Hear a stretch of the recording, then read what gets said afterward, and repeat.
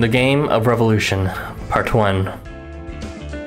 Battle with a small map? With a world blow unit. So, no idea. Let's go. Unless we're facing Jacob for whatever reason, but I sincerely doubt that. Okay, maybe this is fine. The Akihabara Guildmaster developed Enigma, hoping it would someday create a completely fresh and novel production, never before witnessed in the history of the entire world.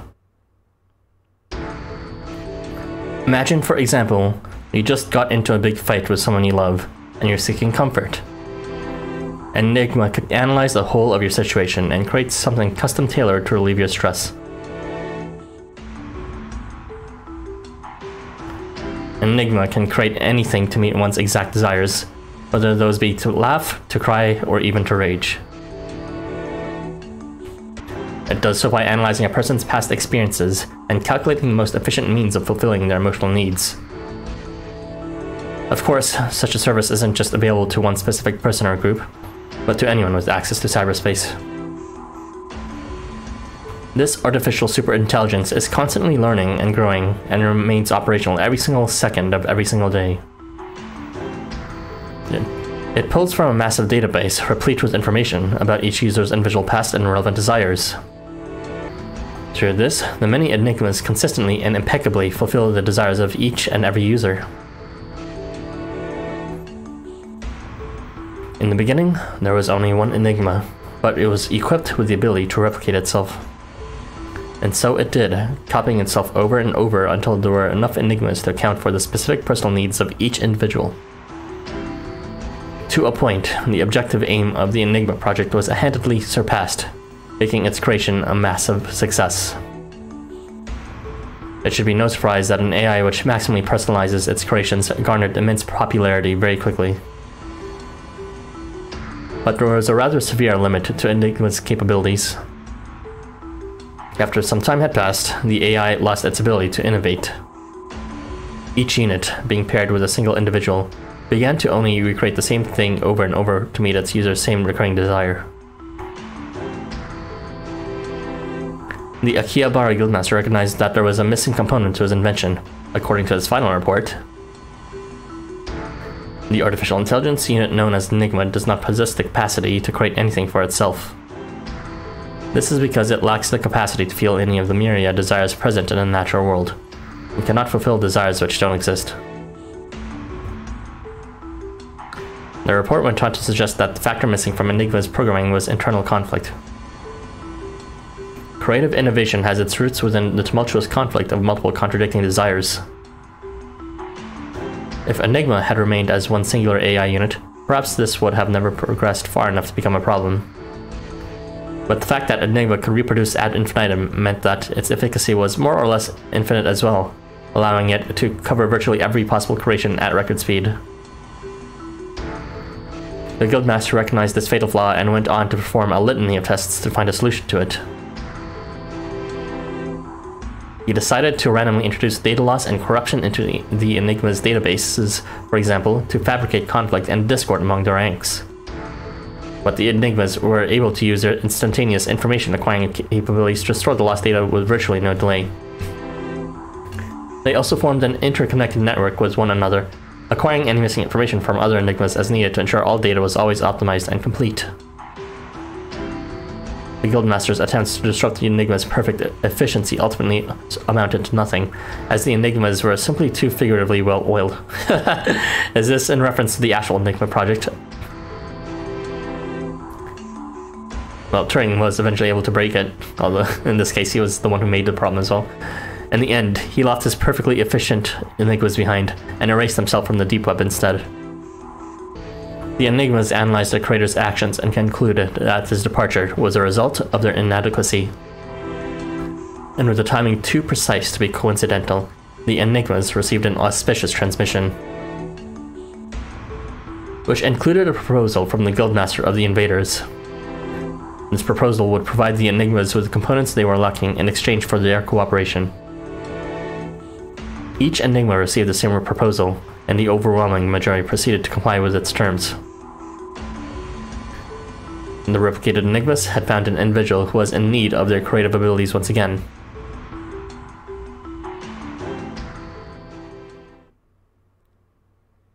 I'm not sure if it's genius or something amounting to less than genius to use someone else's invention like this. The only holdout who denied this request was the original Enigma, created to fulfill the desires of the Akihabara Guildmaster himself. Right, as Teen Lo said, we need to find him.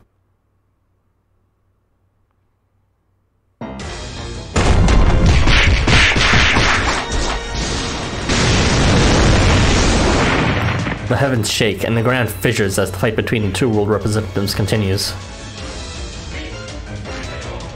The two hold absolutely nothing back. The time for them to practice restraint long since passed. You put up quite the struggle, Fushi of Penglai. You yourself have failed to disappoint, smoky god of Shangri-La.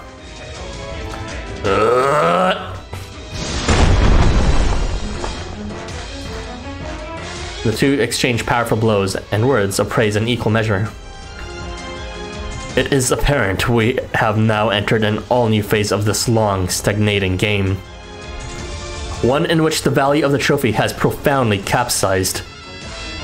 Oh, so is that why they're fighting now over us directly within the invaders?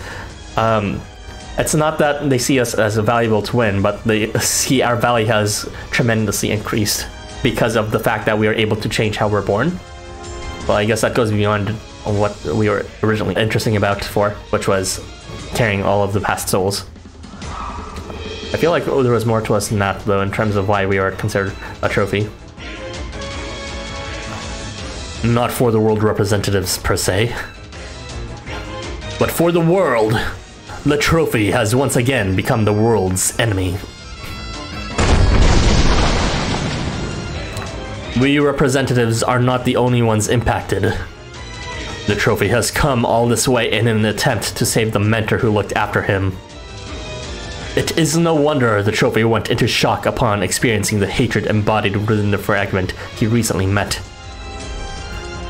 Now, the chances of the trophy having enough force of will to move forward are practically nil. Come now, at least have the courtesy to refer to him properly while in his presence. That's true, he was calling us by name before, now he's just calling us trophy like the guildmasters.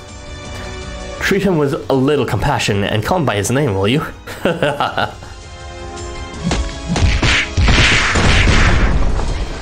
majority of representatives have until now shown nothing but compassion for the trophy, including me.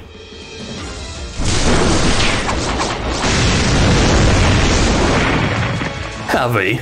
It always rang a bit more like condescension to me. A sentiment supported by your words now, I dare say. Like dangling spiders silk from the heavens and inviting him to climb, but only if he be deemed worthy. Oh yeah, that story. And also, as long as he remains powerless to affect the world. Oh boy. And should he not comply, we would have no qualms watching him fall into the abyss again and again. Ouch, a bit too real. Ugh.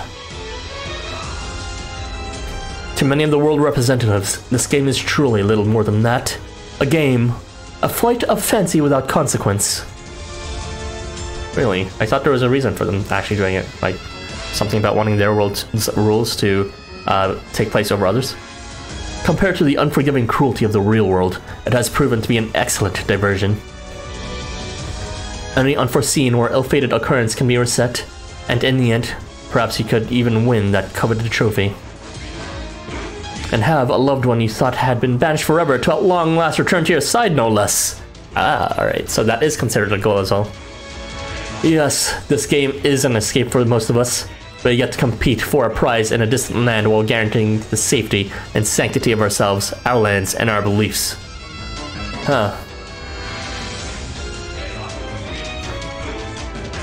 But that's all changing now, hasn't it, Fushi? It has, for the results of this game are no longer quite so black and white. It's no longer a matter of winning the trophy or not. The line between victory and defeat has become blurred, as you say. With gray added to the mix, what once was a dilemma is now a trilemma. What an interesting turn of phrase that is, representative. It is precisely that. Trilemma. Okay, it's a bit cheesy, but he's implying here there's actually 3 different outcomes now.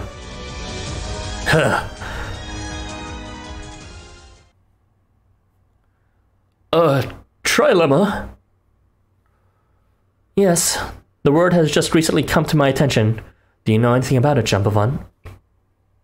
I'm just so glad to hear you're okay. I haven't heard from you in so long. I was beside myself with worry, you know. I've been preoccupied with some things of late, but that is of little consequence. I hear you got a variant too in the meantime. Are you familiar with this term or not? Oh, sorry. I let my emotions get the better of me for a moment. I'm happy to explain, but if you don't understand right away, please don't worry. I can break it down further. A trilemma is a matter of concern in which a person must choose one of 3 options. Yes, third choice, just like in chapter 11. So, like beings at a crossroads. Can you give me an example? Crossroads, that's an interesting way of looking at 3 choices. One choice being to turn back as well. Let's see. I do believe I first heard of it from an associate professor at a symposium of AI in Tokyo. The scholarly Jumpavan, who skipped grades in order to enter Ueno Academy at the graduate level, continues his explanation with confidence. Are you familiar with AI, Alice? Artificial intelligence. They're like machines that can work in our place. There are still numerous issues to iron out with them, but consider what could happen if such technology continues to develop. If this intelligence develops well beyond our own capabilities, it may begin to do things we can't even comprehend. And should that level of development be reached, we may be faced with a trilemma in regards to AI. We may have to choose to do away with one of 3 things. Self-worth, world peace, or freedom of choice. Now why does it entail that? I mean, of course I could think about it, but let's just have him spell it. Huh? This may be tougher to explain than I thought. Wait just one moment. Let me see if I can make it clearer for you. AI is a technology capable of learning much faster than a person could ever hope, and can work forever without getting tired. It can also learn to replicate itself so its numbers will grow larger and larger at an incredible rate. It may grow so exponentially that each person will have an AI available for them to use. What do you think would happen then? Everyone could just use the AI to get things done, and we wouldn't have to work anymore. That's right. No more work. No more all-nighters. A dream come true in one sense. AI would be able to solve any and every problem. It could create world peace, allowing us to live our lives as we please. But now consider this. What if that state of being were to continue unchecked? It could turn into a grave problem over time. If the work of an AI should prove to be better than our own across the board, what value could we continue to offer? We would no longer need even each other. We could rely wholly on AI for everything. It would be a future in which we'd have lost our worth, or, to put it another way, lost our purpose. Without self-reliance, self-respect would fall away too. Our very identities would begin to hold no meaning. Yes, this is one of the lesser talked topics about AI and its consequences, but it is a true threat to consider. I'm sure if we tried to, though, we could outdo the AI in the end, right? You're quite the Spartan, Alice. Yes, let's continue with that thought experiment. Any war waged against the AI would surely be a gruesome one, producing as many losers as winning on our side. Of course, there are winners and losers in any war, but a war of this magnitude would be much crueler than anything we've seen yet. And it would ultimately come down to choosing self-worth and freedom of choice over world peace.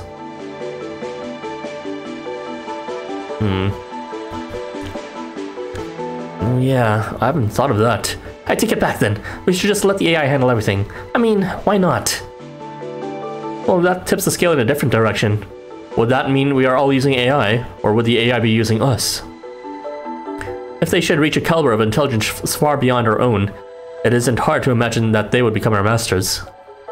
Certainly, we could maintain our self-worth and achieve world peace as well. I see, so it's about choosing which one to sacrifice, not which one to keep.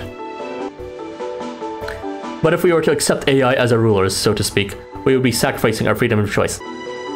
Oh. You see now, a future with AI is a future in which we must face this trilemma head-on. So, was that clear enough? Do you understand the concept now, Alice? It was very clear, thank you.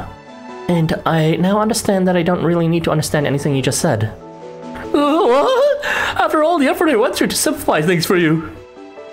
Well, I mean, it sounds like no matter what happens, we're all just going to be made to do stuff for someone else, right? But my job isn't to sit back, waiting to take orders, nor is it to guess motives. My job is to shake things up, keep things interesting, and keep things moving. Oh, so it's of no practical concern to her. Now, it's time to go, Jumbovan. I know how much you enjoy having things to do. Things to do? Are you going to change someone's reality into a dream again? That's right. But this time's going to be a special challenge, since the target can do the very same. Excuse me? My target this time is a fellow game master, namely, the one and only Sanat Kumara. He's the one who's usually paired with Lian and Chi of the entertainers, and things may just stand to get a bit hostile. With him bearing the same rule of memory manipulation as I, he could turn the tables on us before we even knew it. I think, did he do something like that during the events of Jiangxi? I can't remember. Maybe he memory manipulated me. But why would you? What's happened? This is all so rather sudden. Oh, for the love of... That's what I'm trying to figure out, okay? Did you receive orders from another member of the Game Masters? I can't believe you'd be asked to fight one of your own. Oh, is this why you're asking about the trilemma? Does that have something to do with it? Tell me, Alice, am I right? You've always been a sharp one, but I swear, that little girl and her cold blank stare. Who is this? Are you talking about Curtin? At least show the slightest sign of inner turmoil when you're fighting your own siblings, for goodness sake. Right. I guess we're also talking about the trilemma of the three geniuses and her theories.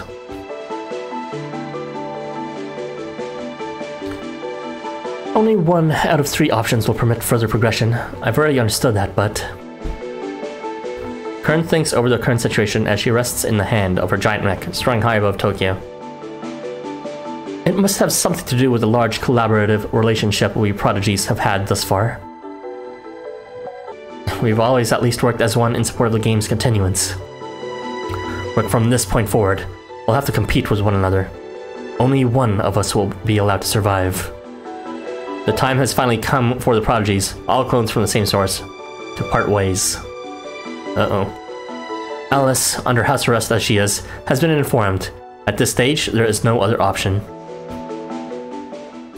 The invaders are no longer on the side of continuance. They clearly would not hesitate to eliminate the trophy. So what's going to happen with the battle happening in front of us then?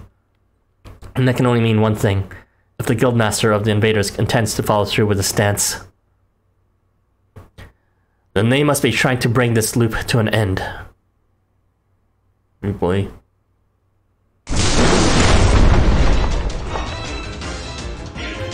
Self-worth, world peace, freedom of choice. One of these 3 notions must be abandoned. Smoky God, I hear that you once advocated for world peace. You have also held freedom of choice in high esteem.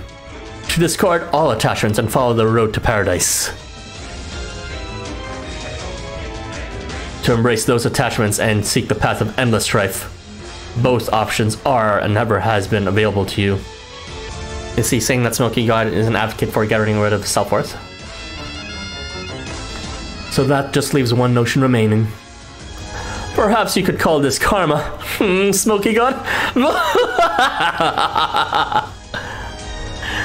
As the representative of Shangri-La and a descended prince from the sun which never sets, I engrave my name unto thee. So the claws are out then. Very well. Shall we dance? I, Fushio Penglai, engrave my name unto thee in kind. Wheel of Fortuity. Heavenly Compass.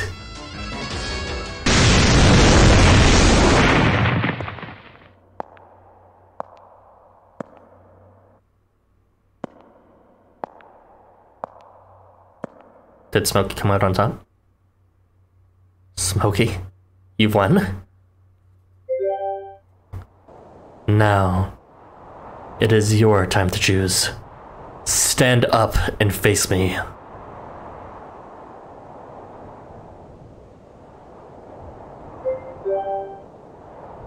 Imagine extending one's hand to a dear companion, offering them your support and safety, only to be rejected.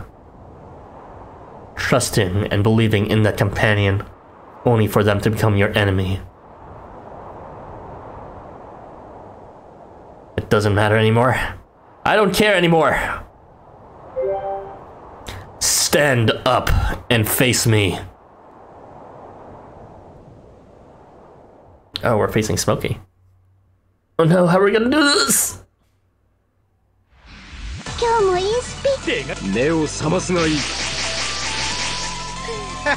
Man, you have no fight debuff. Yeah, well, there goes some of my debuff, like weakness or buff reversal. Whatever.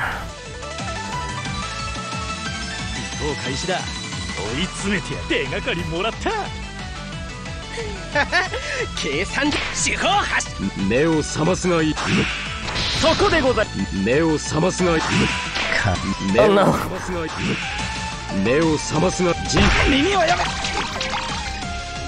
No, they have too much HP, or rather, there's a mechanic. I don't know what's happening. I think never mind. I remember what the mechanic is. Yeah, that's fine.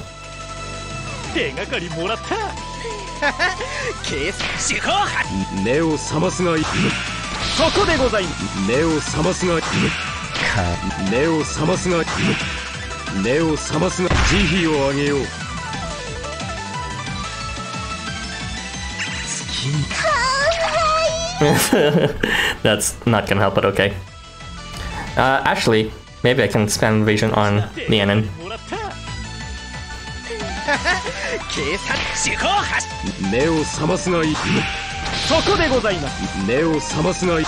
Since she doesn't attack, she shouldn't lose HP.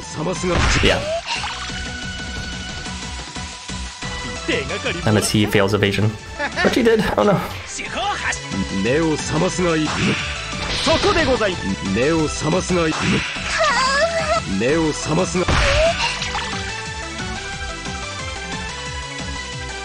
She's out.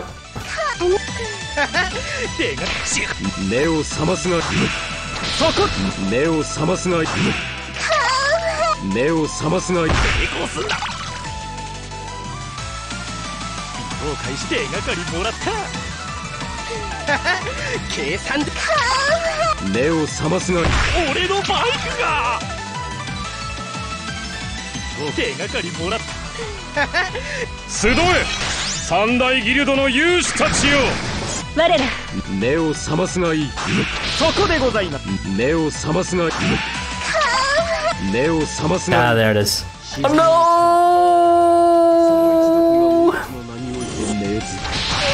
Okay, fine. Where'd all his HP go?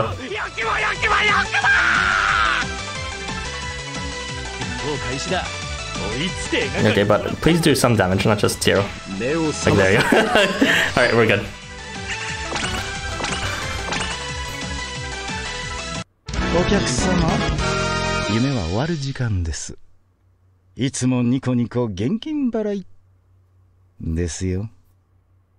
That's actually decent coin. I should have brought some coin boosters.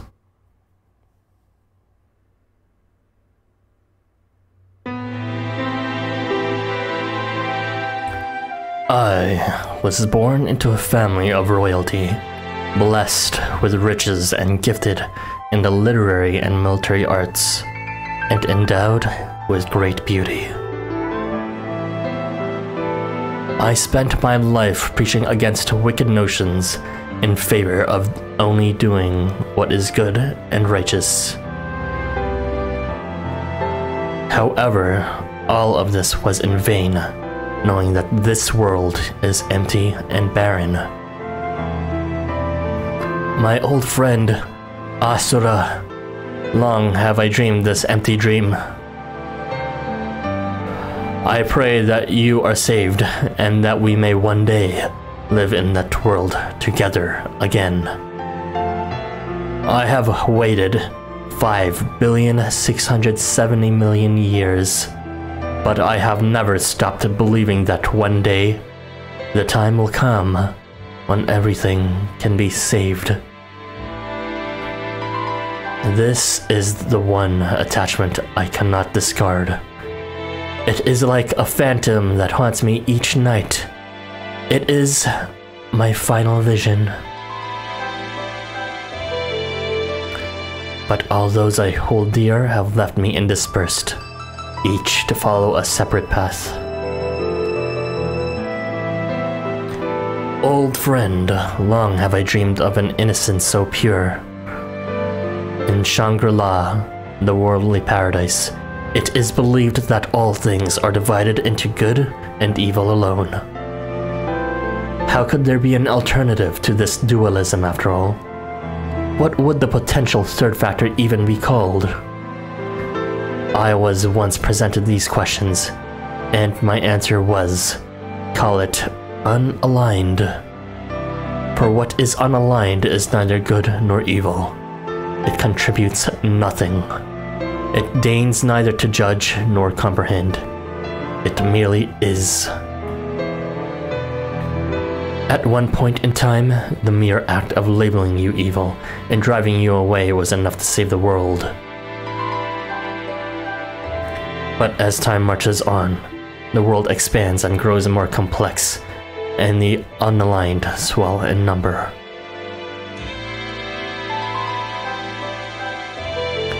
I have already found my answer. So it is your turn now, my friend. I can only but reiterate that you cannot rely on others to save you.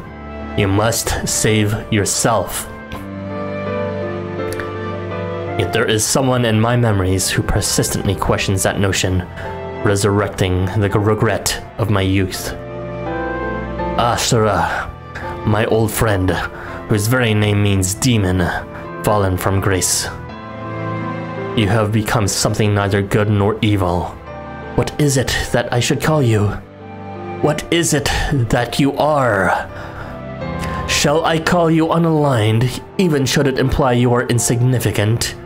It would be a sad fate indeed to bear such a title.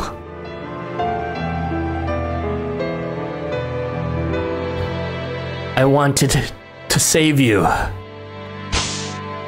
I truly believed I wanted to save you, but it seems I have reached my end. You hear the sound of something ripping apart from Smoky God's body. He then falls onto the ground before you. The light that's typically seen when the transient dies is nowhere to be found, however. What? He's not being unsummoned. What's happening? What? Smoky God, what?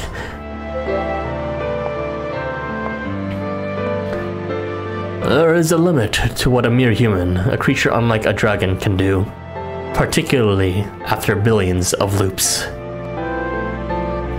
And when faced with such an end, it is inevitable that some part of that human will cross beyond that limit. A human? Smoky God is human? Yes, don't let his name fool you. It would seem as though he manipulated the gates and even the app itself. He bore his own future self as a disguise, taking up the mantle of bodyguard, and enduring tens of thousands, even hundreds of millions of loops. He managed to evade the trappings of the loop system entirely. Perhaps he is the only one who could. Given enough time, he surely could have become an enlightened being like the Buddha.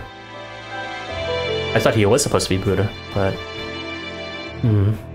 But in this loop, in this Tokyo, he was no more than a young world representative. A human being.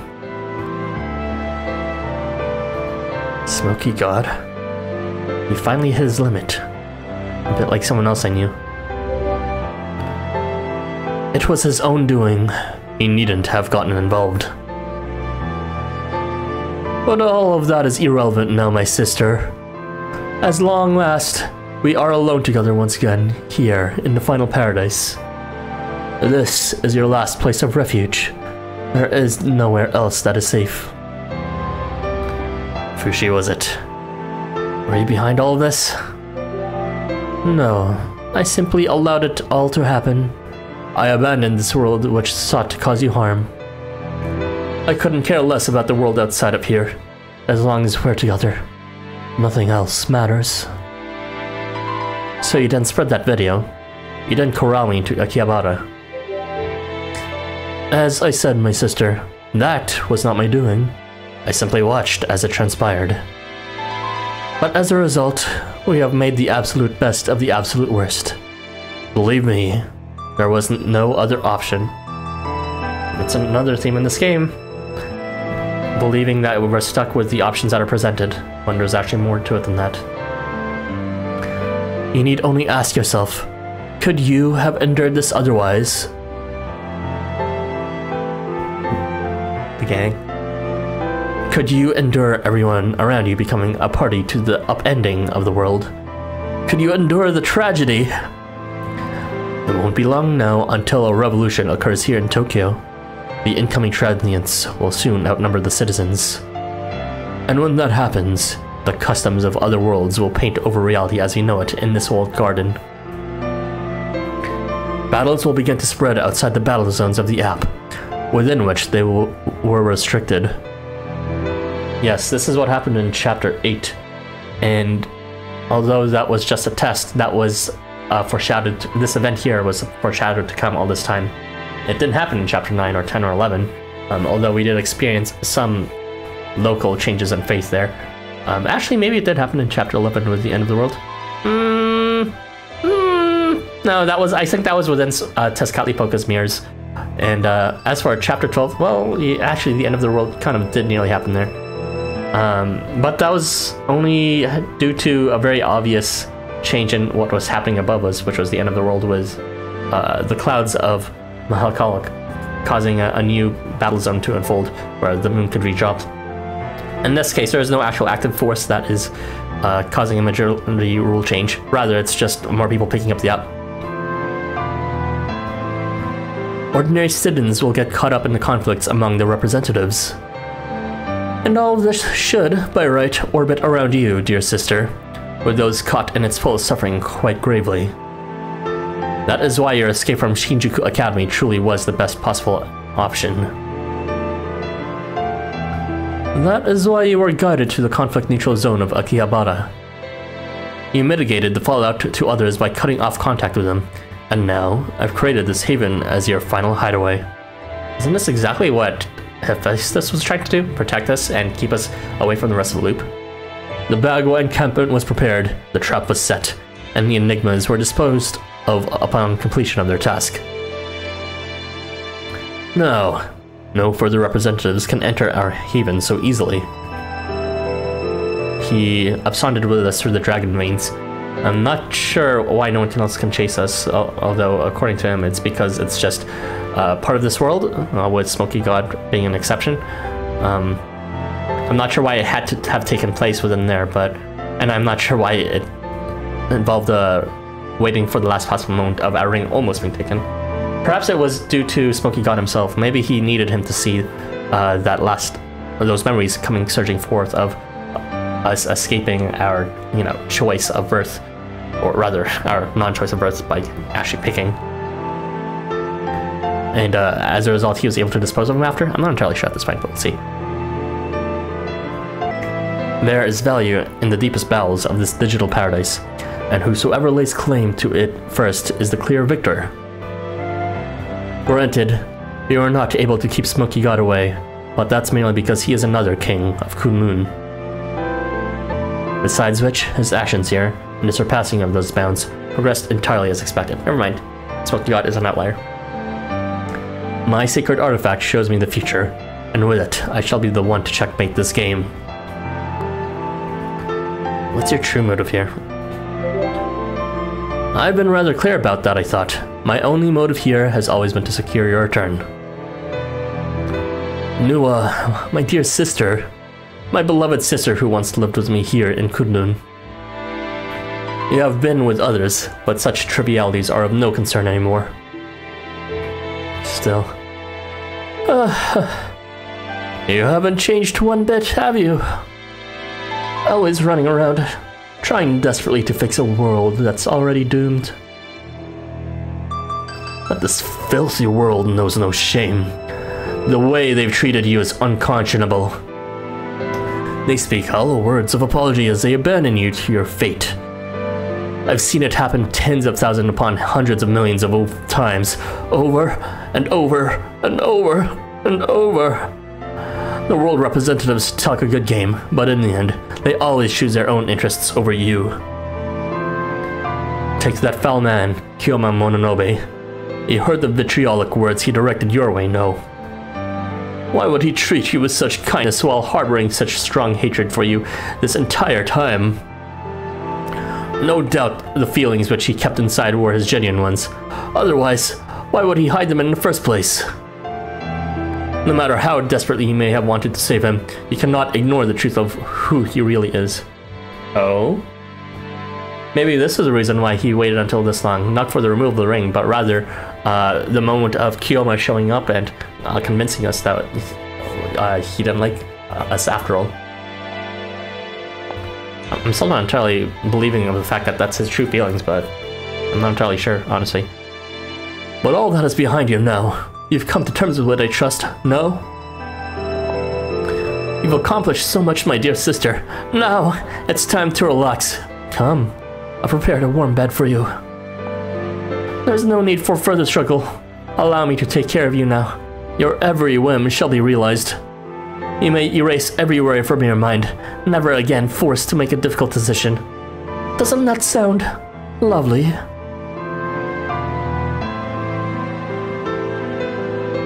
Valtyrion's in despair again.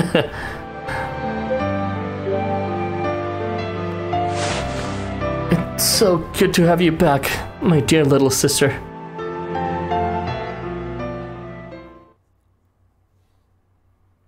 The end. Testing. Testing. 1, 2, 3. Huh? We're already streaming. Oh, I'm not ready. I know that voice. It's got a buzz. Huh? We're already streaming. Oh, I'm not ready. Ow, Tilos! That hurt! Okay, I can do this. Hello, everyone. My name is Katoblepas. I'm a cosplayer in Akihabara. I'm a little nervous. This is my first ever live stream. But I hope you'll all be so kind as to listen to me. Katoblepas turns his head to the camera and choking back to lump in his throat. He brushes his bangs away from his eye. Okay, the energy, you're up. Cue the music. My. He really is quite the looker. Won't take much for him to shock the world, that's for sure. First, I want to tell you about the insecurity I've struggled with for a long time.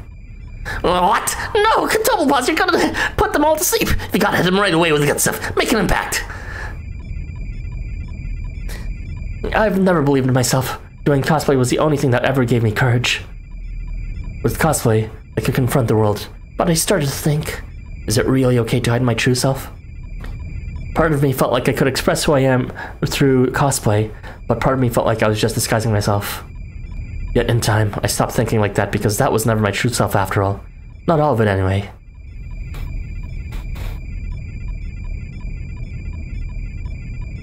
Not everything was about cosplay or no cosplay.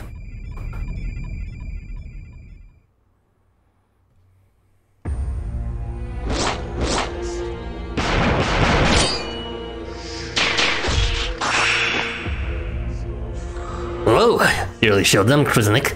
They make a surprisingly good team. I never believed I would one day be fighting alongside you, son of you. This sure wouldn't have happened in the past.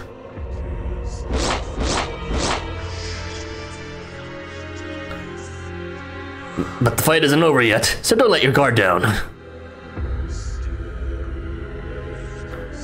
Close your eyes, old friend. Do not resist. Give in to the revolution. You needn't bear any further burdens. Absolve all your sins and transgressions upon another's shadow. When next you awake, you will have become an adherent to my cause. After erring so grievously for so long, it is now time to choose the righteous path. The ghostly spirit-like shadow quivers above Masanori's hand, while another shadow looms large behind his back. He has the general look of one who's possessed. What's all this shadow talk? He sounds like that not Okami. So, this is the road you've taken. You've allowed your father's shadow to cast itself over your life. But then, you've always been haunted by his shadow, haven't you, Masanori? Why is it not showing his name? I regret ever telling you of my past, Kruznik. My real father never loved me, and his replacement deceived me. And I've just been piling sin upon heart-wrenching, irreversible sin ever since. How can I not hate this world? How can I not hate myself? How can I not push my sins onto others? Ugh. Kruznik grinds his teeth in frustration. He realizes that for all else that may have changed about him, Masanori is still plagued by the same old regrets. If he just had one more pair of hands, we could pull ourselves out of this deadlock. Even though you totally won in that battle from before, but sure.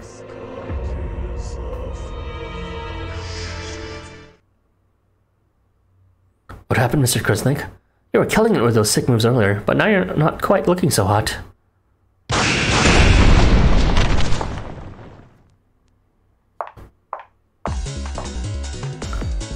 Ellie, I thought I told you to stay behind. Or were you intending to try and save the day, little girl? I would advise you stay out of the grown folks' business. Oh, please, like I care about your revolutions and battle and all that junk. So listen up, Masanori Daikaku Inumura. I have a message for you. A message? Yeah, not from your real dad though, and definitely not from his replacement, but from someone else. From who? Tanagama? I don't know. The Game of Revolution Part 2. We have a battle in a large map, survival, with presumably Fushi in all range. Oh man, I just rebuilt my entire team. I need to rebuild that same team from before again. Maybe. I actually don't know. Alright, let's do this. Among the 23 worlds connected to Tokyo is Penglai, whose residents adhere to a belief in the Great Path. If each world is a flame, then even the most tumultuous flickering of one such flame is but a minor curiosity along this Great Path.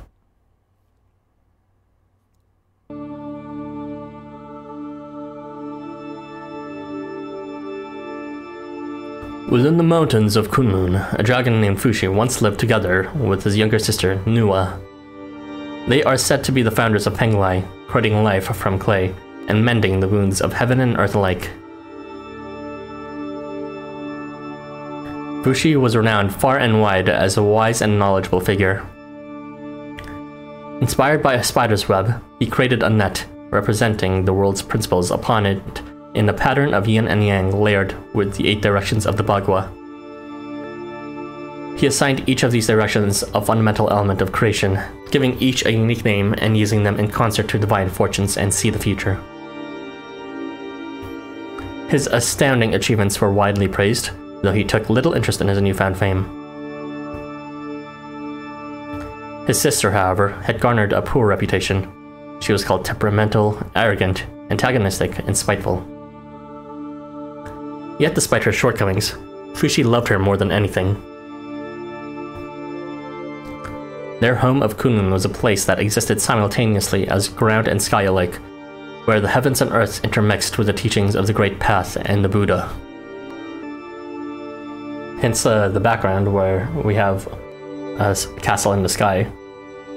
Beyond Kunlun's borders lay a world of chaos and disarray. Fushi wrote of its steady collapse as divine will and gave it a name: Revolution. Each time a revolution occurred, the heavens would part and countless souls below would perish. But Fushi observed these revolutions in silence, for revolutions are inevitable and all worlds must fall to ruin in the end. He knew that from the detritus of their destruction, new worlds would be born. and so he watched on, never deigning to interfere.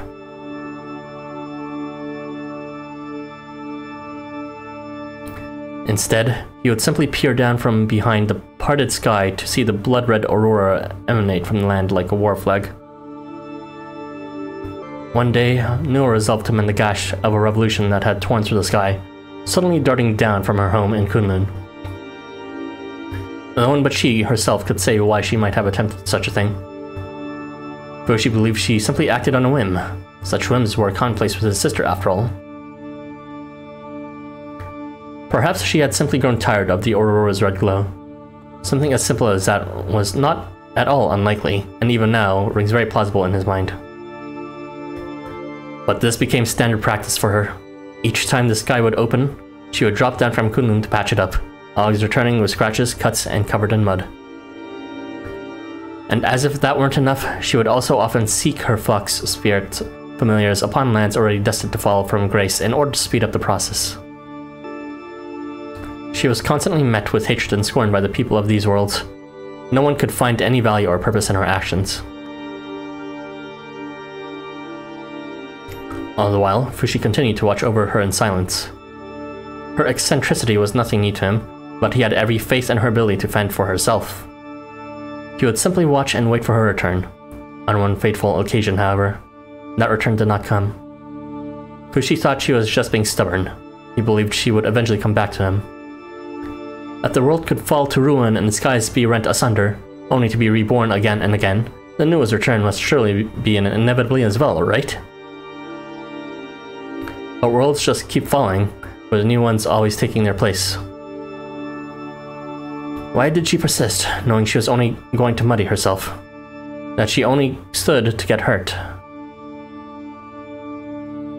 Fushi just kept waiting, desperately waiting for the day his dear little sister would come back to him. He waited and watched her as her name became further and further denigrated. Then one day, a war of the gods broke out between an old land and a new land. Nua, in her rashness, took part in this war, only to be chastised and banished from the world by the mountain hermits of both the lands. For she had been playing both sides, trying to indiscriminately to make a name for herself wherever she could. Or so it goes. There was no limit to the ugly things people would say about her. Separating truth from vicious rumor became almost impossible. Many even blamed her for the revolutions constantly dismantling their society. Fushi couldn't bear to hear his sister spoken of so disparagingly, yet even still, he remained in Kunlun, sound as ever, always waiting. To this day, despite all he's able to see, he still cannot say what thoughts have ever motivated the chaotic and unpredictable heart of his beloved sister.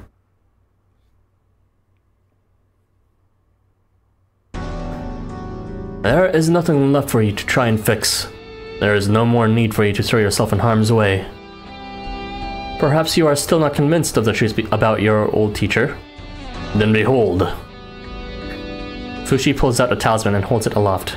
Before your eyes, a ghostly image manifests in the air nearby. On the surface, he was your friend and mentor. But beneath the surface lurked the unclean, impure specter you saw earlier. Feelings of anger, hatred, and disdain were ever festering just behind his caring veneer.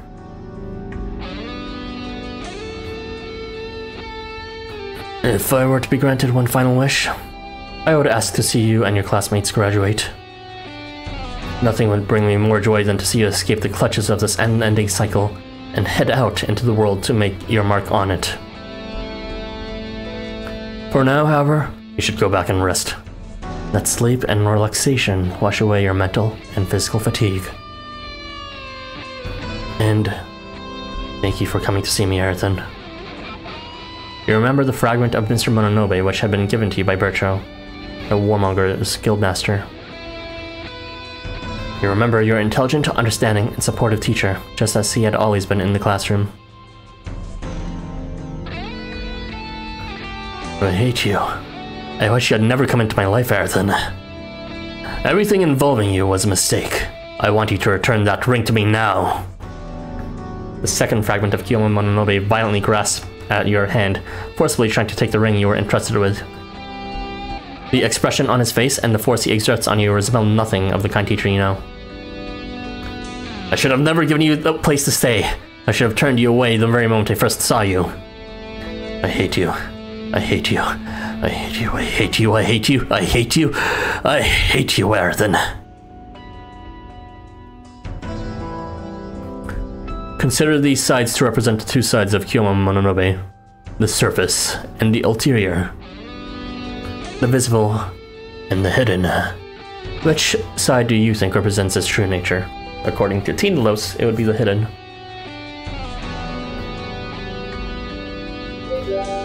Let me ask a different question then.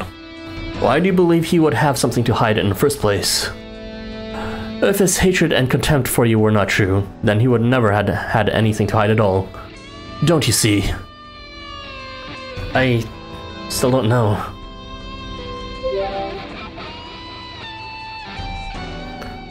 What is there not to know? The answer is clear as day, right before your very eyes. No more.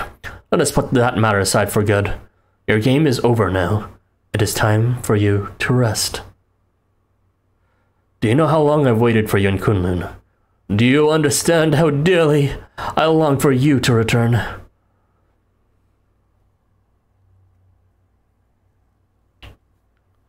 Just a short while before that,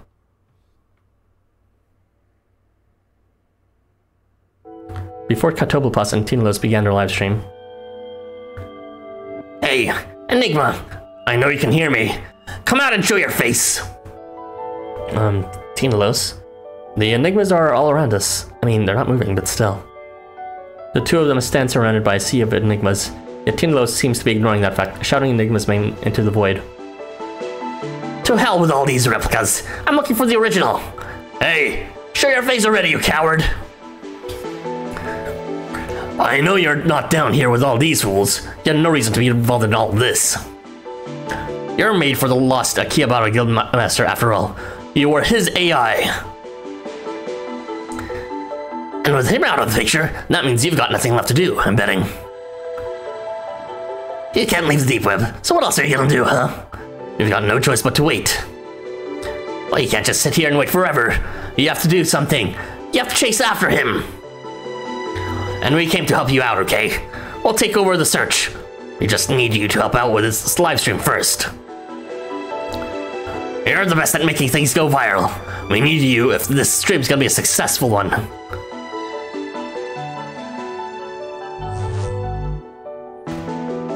I cannot refute any of what you said, Tindalos.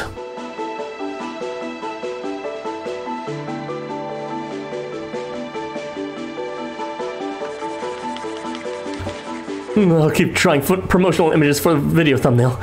Can never have too many of those. I just finished one more picture myself. Now if we could just get the shilling fanfic crew to pass these out.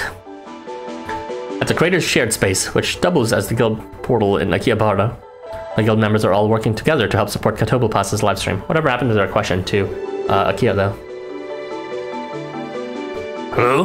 Hey, it's been a long time. I'm glad to hear you're okay. Listen, we need your help with the project we're working on. Really?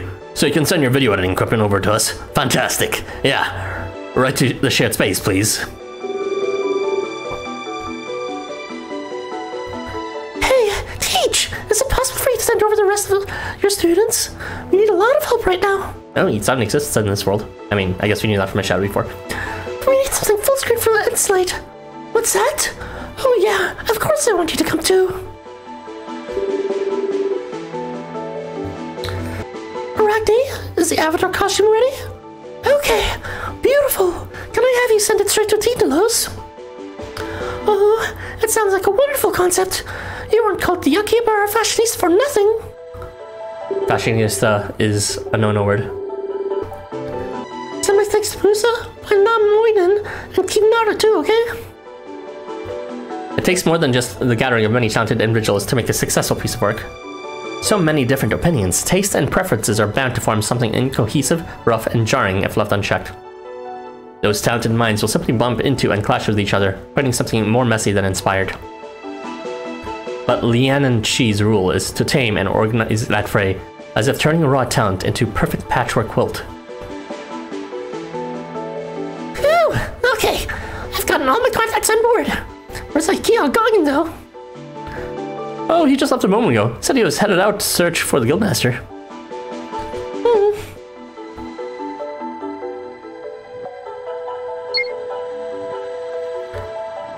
Things are gonna be okay, aren't they?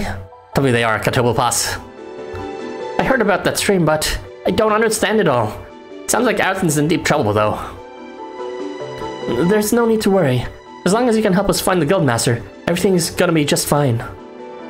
We promised to find him in exchange for this guy named Enigma's help, so we'd really appreciate yours too. Yeah, I was kind of thinking, if you brought me in there, I could use my secret artifact to scout around.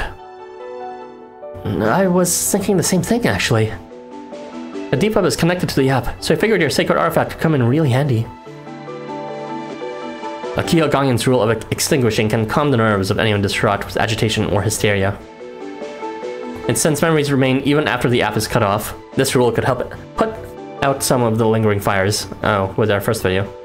So we're both putting out fires from the first video of us and our memories, and going to enhance the distraction with Katopopas. There is a vulnerability, however. According to IKEA Gongen, his power can only extinguish flames that he sees burning before his eyes. If any embers remain unseen, the inferno could be rekindled in an instant, and this could repeat endlessly until everything is alight.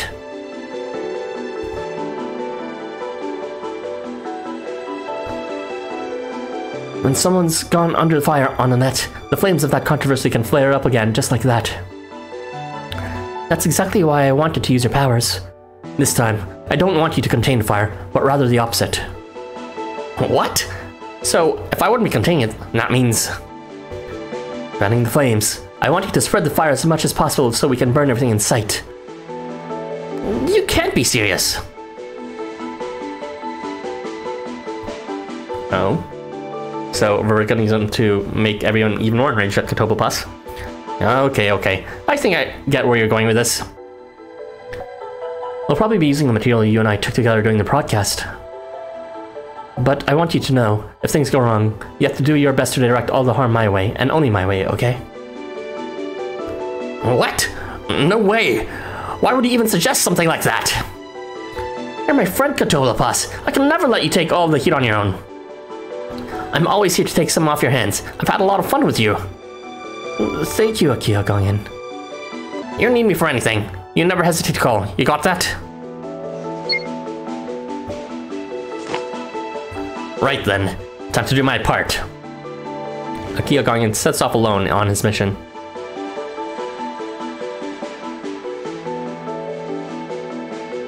Okay. So according to Lian and Chi, someone should be meeting me here at any moment now. Oh, Sonic, shit. Sorry to keep you waiting. No way, man. Another Crow Tengu. Are you one of Lord Onamuchi's messengers? Oh, wait. He goes by a different name down here. What was it again? Not Okuninushi. Lord Daikoku, maybe? Ugh. Sorry.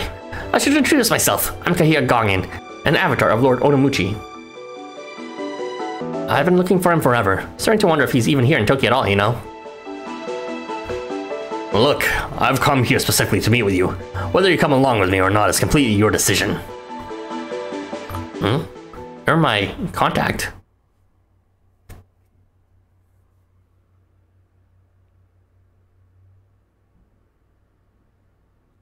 Well now, I guess he seems to have gone a little ahead of himself, hasn't he? Sorry about that.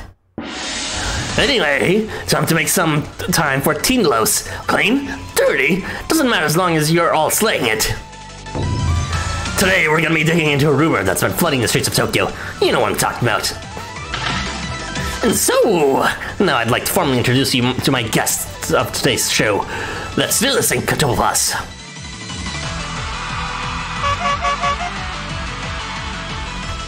Gotta love that honky tonk.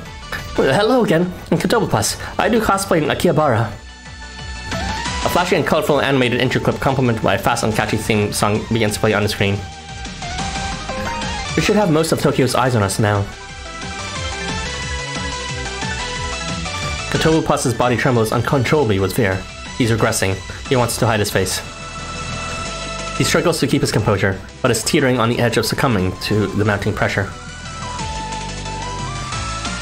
I'm still so scared. They just won't stop looking at me. I can feel their eyes drilling into my soul. But I'm not alone. This is nothing compared to what Aerithon has been going through. The weight of the pressure on Katobupa's shoulders began to lessen. His nervousness abates by about half. Wait, quantify. Nice animation. Hey, can you hear me? Katobupas! Yo, Katobupas! It's normal to get nervous on your first livestream. No one's asking you to be a pro in the first go. An amateur is an amateur, and a pro's a pro. There's no need to overdo it. Me and the others will buy you some time. Just remember, nobody's watching this to judge you. They're watching for what you've got to say. So just let it all out. Don't hold back. Say what needs to be said. We're all rooting for you, dude.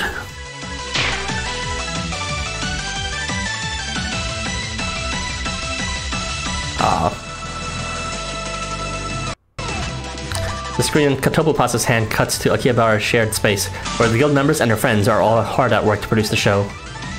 Music cues in as text lights up on the screen introducing Tokyo's greatest team of creators. Katobupas realizes he's not the only one being spotlighted here, and he begins to feel a bit humbled by the whole experience. Nonetheless, the pressure he feels is cut in half yet again, now that he knows just how many people have got his back. Breathe. Just breathe. He inhales, his body still trembling, and his voice is no doubt going to waver as well as soon as he opens his mouth to speak, but that's okay. Everyone, as you all know, there have been rumors spreading throughout Tokyo concerning a certain individual. These rumors suggest that this person is to blame for all the incidences happening of late. But that individual is my friend. We haven't been friends for very long, to be honest, but we are friends. There's a lot I don't know about him yet, but I still want you to hear what I have to say. The bottom line is, it's just not possible for one single person to be the cause of this city's problems. It's common sense. All you have to do is think logically for even a moment to realize how obvious that truth is. I want you to listen to what I have to say about the events in Tokyo and about Aerithon. I know you all condemn him for what you think he did, but I have to set the record straight, so please lend me your ears. Katobupas begins to share everything that he and those around him know. He goes into detail about the game and its world representatives. As Teamless has repeatedly urged, he holds nothing back. Oh my gosh, so everyone's gonna know about us now. Not just the highlight reel of that's obviously against us, but pretty much the whole truth. Well, you know, as whole truth as hearsay could get. Alright, that's your cue, Enigma. Let's make the stream go viral, not just in the deep web, but up on the surface too. Despite your isolated location, you can still clearly make out Katobupas' voice as it transmits through the deep web and beyond.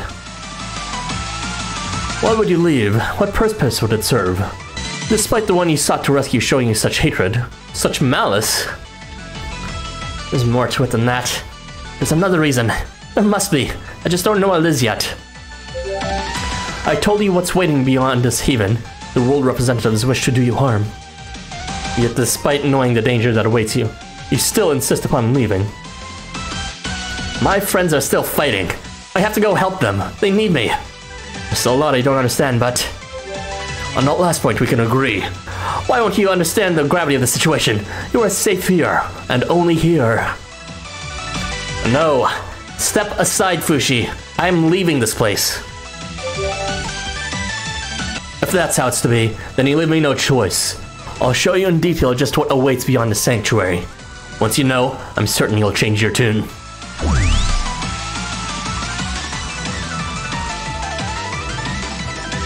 One of the talismans orbiting Fushi's bodies expands into another phantom image, playing itself out in front of you to block your exit.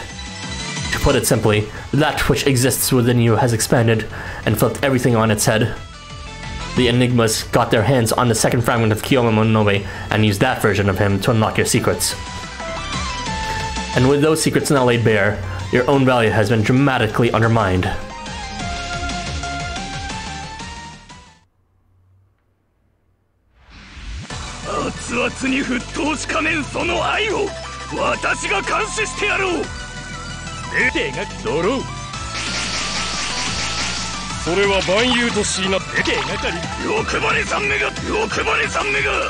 Alright, let's just do the thingy where we do this.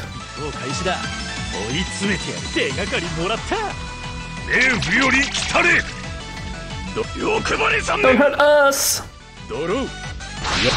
Okay, that wasn't too bad. Oh my god, no! He has blowback. That's not good. Okay. Let's just push ourselves all the way to the front, I guess. Oh wait, never mind. Fucking not long enough range to go up. Wait, what happened to range? Did he remove our buff? I think he did.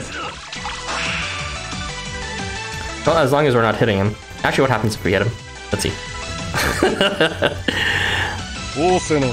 Whatever.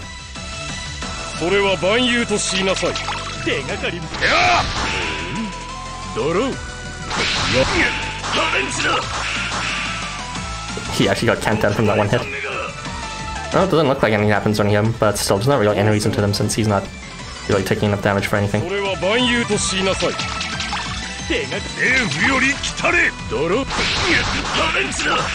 No!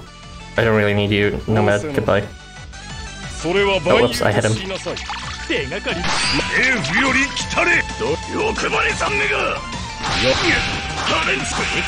Is that it?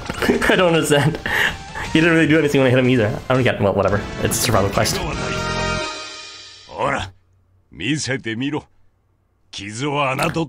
Oh my gosh, that's so much coin! I should have brought coin boosters! God damn it.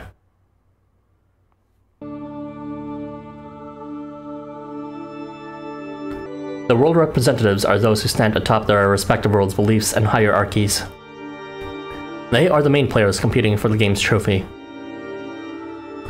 The reason they are regarded as such, because they are the only ones who can truly cause harm to you. In their homeworlds, they have already established their hierarchies. So as they stand at the top of this other world, hierarchies yet to be set here in Tokyo, they represent the only true threats to you. The sole condition for being a player in a game like this, after all, is the ability to stand in the way of other players. Those who do not stand in the way, those who present no threat, no obstacle, can never truly be seen as players.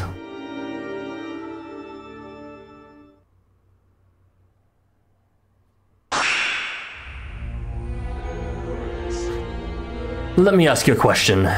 Could you feel Smoky God's earnest intent? He wanted to save you. He said as much again and again and again. But then it all changed. He came here to kill you. Do you understand why? You swing your sword at Fushi, but he evades the attack with ease. He smiles and continues his speech. By the time our battle took place, he had discarded all his thoughts and affection towards you. He tried to make excuses on account of the one within you known as Asura, but all that fell by the wayside in the end. You must never again forget who the world representatives are and the threat to you that they engender. They identify and exile those who they feel are proven threats to their societies. And emotions toward the exile run particularly high within the Invaders Guild to which I belong. Take the representative of Xanadu, supreme ruler of the Great Plains, who banished his sworn friend, Jamuka. Or the representative of Kitez, supreme ruler of the Great Tundra, who exiled the poetry-loving lord of the underworld, Belis. Or the representative of Shangri-La, who watched in silence as a traitorous former friend he called Asura fell to the realm of strife. Hey, it's them! These representatives have all seen someone they know within you. Someone they've previously taken down. I wonder how their existence will work out with their regular counterparts. I thought that they would eventually transform, or at least they'd show up first before these guys were revealed, but guess not. Their banishment of that someone is akin to a ritualistic sacrifice for the betterment of the worlds they represent. Each of the worlds is like an organism that struggles within itself for a single dominant will to embrace. And the world representatives carry that collective will, that belief, upon their backs. That is why they are able to justify brutality on a grand scale. It is not for someone they've only just met, but for the idea that person represents. The idea you represent. That is what it means to be a representative and carry the burden of something so grand as a world and its faith. There is absolutely nothing that comes before this responsibility. No personal laments can compare. Most of this isn't news to me. So what's the point you're trying to make? The conditions for being the trophy require that you not be a player within the game. The 23 souls within you are exiles from the 23 worlds, each notably lower in hierarchy than world representatives. And the game was established because, when push comes to shove, it can be played anytime and in any way. Hierarchy, huh? But that assumption, that preconception, has been shattered now, or rather, everyone has now become aware of its falsity. There is something else inside of you, though. Small, but significant. What's inside of me? Who among you is asking, I wonder? Oof, getting meta. The fact that we world representatives were ignorant of the truth is, frankly, not surprising in the least. We possess powers that stand at the pinnacle of our hierarchies. We can see the future, destroy societies, obliterate stars. You possess the power of the 23 heroes, which makes you the natural enemy of us representatives. But there is something else as well. Something incomparable, small, and unique. It does not come from any of the 23 worlds, nor from this Tokyo. So the question becomes, from whence does it hail? We world representatives have mulled over this for a long time now. We originally believed it was only the 23 heroes banished to Tokyo who were manipulating the vessel that is your body. We considered someone else may be in the mix, but we were certain that if so, they ranked at the bottom of our hierarchies. But in this current loop, we had the opportunity to see our memories for the first time, and understood that we were wrong. Oh, so I know there's a lot of those romance situations in this game where they say they see us for our true selves as well as our past lives. But in this case, it seems that we, this other self, has been underestimated all this time as something that didn't have power in the first place. Perhaps they assumed it was just a Tokyo resident or something. But here he's claiming that this individual, this small thing, is not from Tokyo, and is actually significant in the sense that perhaps it's because we have the power to change who we are as on birth, unlike everyone else. Someone has chosen your body to be their vessel. This was not the will of the vessel, but another existence altogether. And this should not be. Smoky God said so as well. One does not choose the body into which they are born. It's an unprecedented occurrence to customize the vessel through which one interacts with the world. So this is actually a brand new threat that is actually completely unfamiliar with all of the world representatives, and hence why they perceive us as an actual threat now rather than as some insignificant outlier. And one mustn't assume the 23 heroes had a say in the matter either, as no doubt each would choose their own original body given the option. So it can only be concluded that there is the will of a 24th within you. Someone apart from the 23 worlds and Tokyo alike. This someone cannot fly, nor part the earth or the oceans, nor manipulate gravity. This being likely isn't even able to wield a sword under normal circumstances, let alone engage in battle. But somehow, this being must be influencing your actions, telling you where to go and what to do. Even if only faintly, appearing now and again to direct the decisions you make. Through the three options that you pick that don't actually matter in the story. I have no clue from whence it has come, nor for what reason, but I can say this. This mysterious being that comes not from the 23 worlds, nor from Tokyo, stands firmly outside all known hierarchies. The world representatives would all be able to tell innately if you ranked somewhere beneath them. And they cannot allow for anyone or anything which threatens to quash their fates or halt the continuity of their societies. In all the loops thus far, the possibility of such an existence had never once come to bear. But now that it has, the future is uncertain, and the only way to retain the status quo is to silence you. You are a danger that cannot be ignored. You threaten the very fabric of the 23 worlds. I mean, to choose your own identity is quite impossible. I don't mean in the sense of choosing your own identity after birth, but I mean choosing your own identity before birth. That is very significant. It's what, you know, transforms who we are, where we're born, how we perceive things. It essentially lets you become anyone and everyone if, at that point, if you have that power.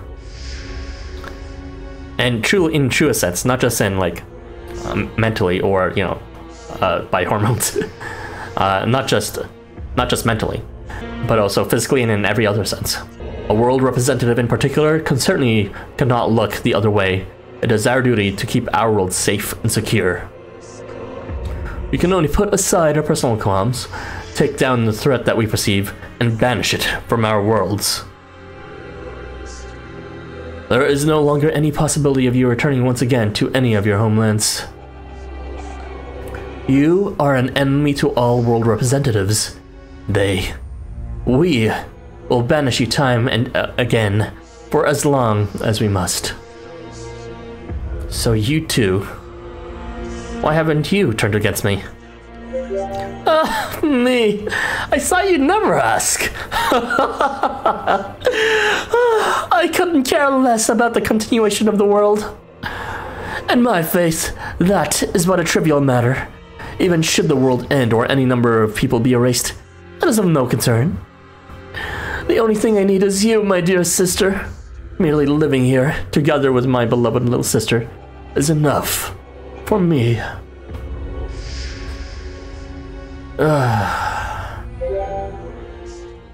What happened with your sister exactly? Was she lower than you on the hierarchy? Did you perhaps abandon her?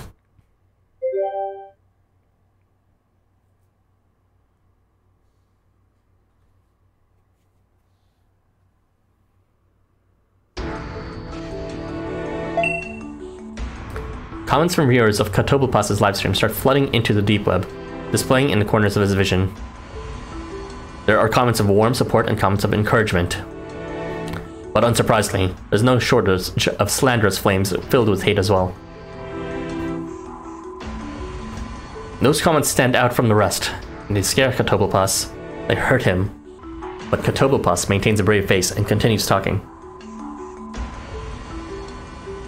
Because, for whatever negative attention he might be getting from certain corners of the web, this is still his stream, and people are still choosing to watch him. He has the full backing of Team Los and the others, who provide visuals and music to entice users and an unmatched production support. The cards are very much in Katobopass's favor. We're going to be out of material soon. Isn't there anything more we can do to make a bigger impact? What's this? A tip from a viewer? Wait. Is this for real?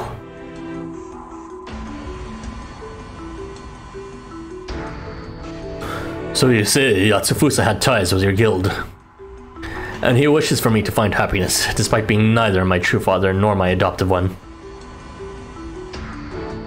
What relevance does that have? Did you truly come all this way just to deliver such a pointless message to me? Wait, was he talking about some other false father? Not Ashino all this time? Yeah, I guess I can't really expect you to take the words of someone you've never met to heart.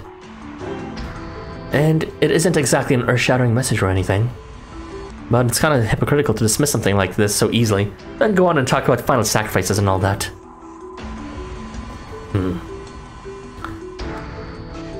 What are you entertaining this sassy little girl for, Masanori? We should just crush them all and get this over with. I could obliterate her skull with one swing of my giant mace, or my name isn't Falsislav.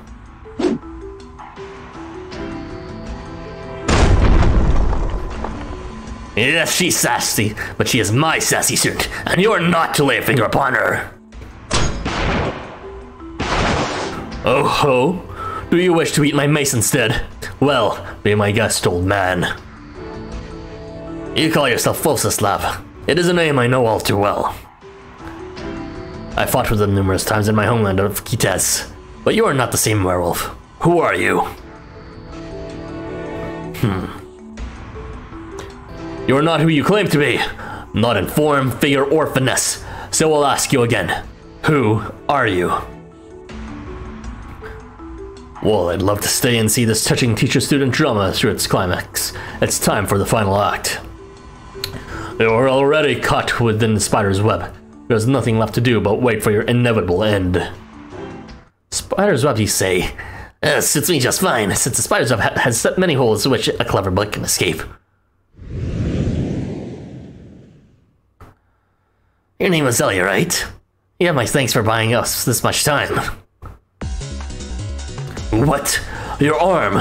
What happened to your arm? That's right. I remember now just what made you such a cunning and remarkable foe, Sandayu. Back in the intelligence room where Sandayu had corralled by Wolf, a dismembered arm freely floats into the air, operating a terminal containing classified information. With what eyes are you reading this, by the way? The arm finds a document detailing a strategic alliance with the Invaders Guild, as well as one containing all manners of secret intelligence pertaining to the agents. The arm continues to come through the documents, all the while broadcasting the entire procedure through a live feed. But for real, how is he doing this without Isaac? I was able to dig some real juicy contents for the viewers at home thanks to all this downtown.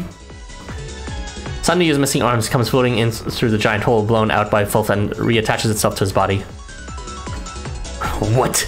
No, you couldn't have. Oh, but I did. I leaked all your little secrets to the open public through a handy little tool I like to call a live stream. The top ninja of the Iga clan, Sandayu Momochi, is an expert at breaking down the links which sustain society through interception of intelligence. In this way, he always stays one step ahead of his opponent, specifically by determining and exploiting that to which said opponent is most averse.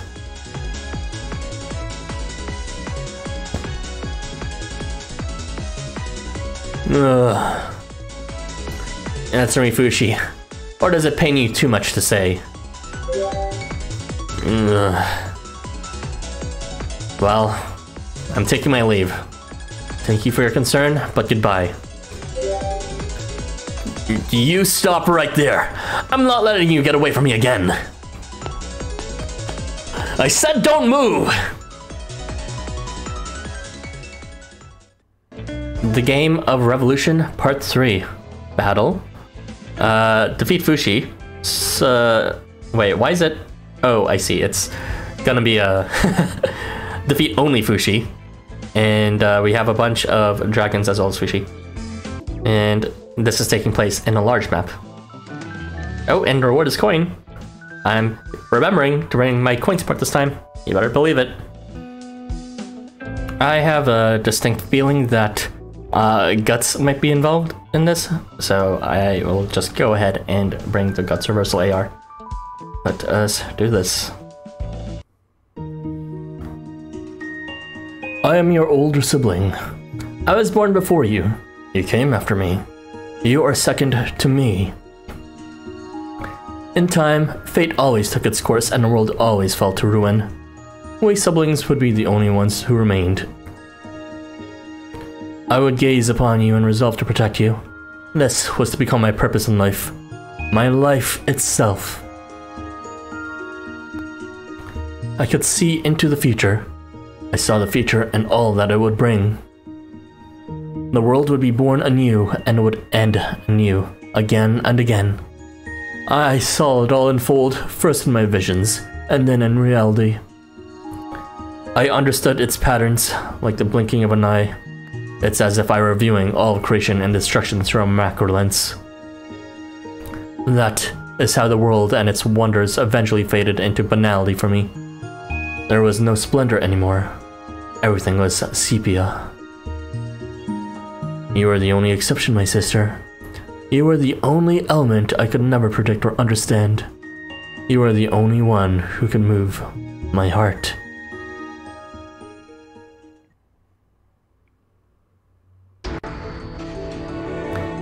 Information submitted from anonymous users is displayed behind where Katopapas stands, and he now speaks to just one person. Despite having gathered the attention of a great majority of Tokyo, He appears unshaken, the former tremble in his voice completely gone. One would be forgiven for some degree of panic when addressing such an extraordinarily large number of people, for stumbling over one's words or showing hesitation or uncertainty. But though multitudes are glued to his every syllable, Catoblepas is paying no heed to them. He's trying, as best as he can, to make his words heard by one very specific set of ears. Is Catoblepas singling in on one particular viewer? I believe he is. And I suspect the guildmaster you want so desperately to meet will have something to say in response. The Akihabara Guildmaster is, after all, the kind of person who typically shows himself before all up-and-coming creators. There's no way someone of his proclivities can possibly ignore what's happening here, with the collaboration of both creators, of course. I can't understand why, Tindalos. In what way does this Catoblepas differ from me? I've always striven to provide the ultimate satisfaction to the singular person in my charge. So, why? Enigma, having been created specifically to fill the very role Catoblepas seems to be excelling at, struggles to comprehend how this transient is achieving such success so readily. To Enigma's artificial mind, it very much seems as if Enigma is being beaten at its own game, so to speak. Yet by its very nature, that shouldn't be possible. I'm not really sure how to explain it. Guess you can say it's kind of an enigma. I'm killing you for that.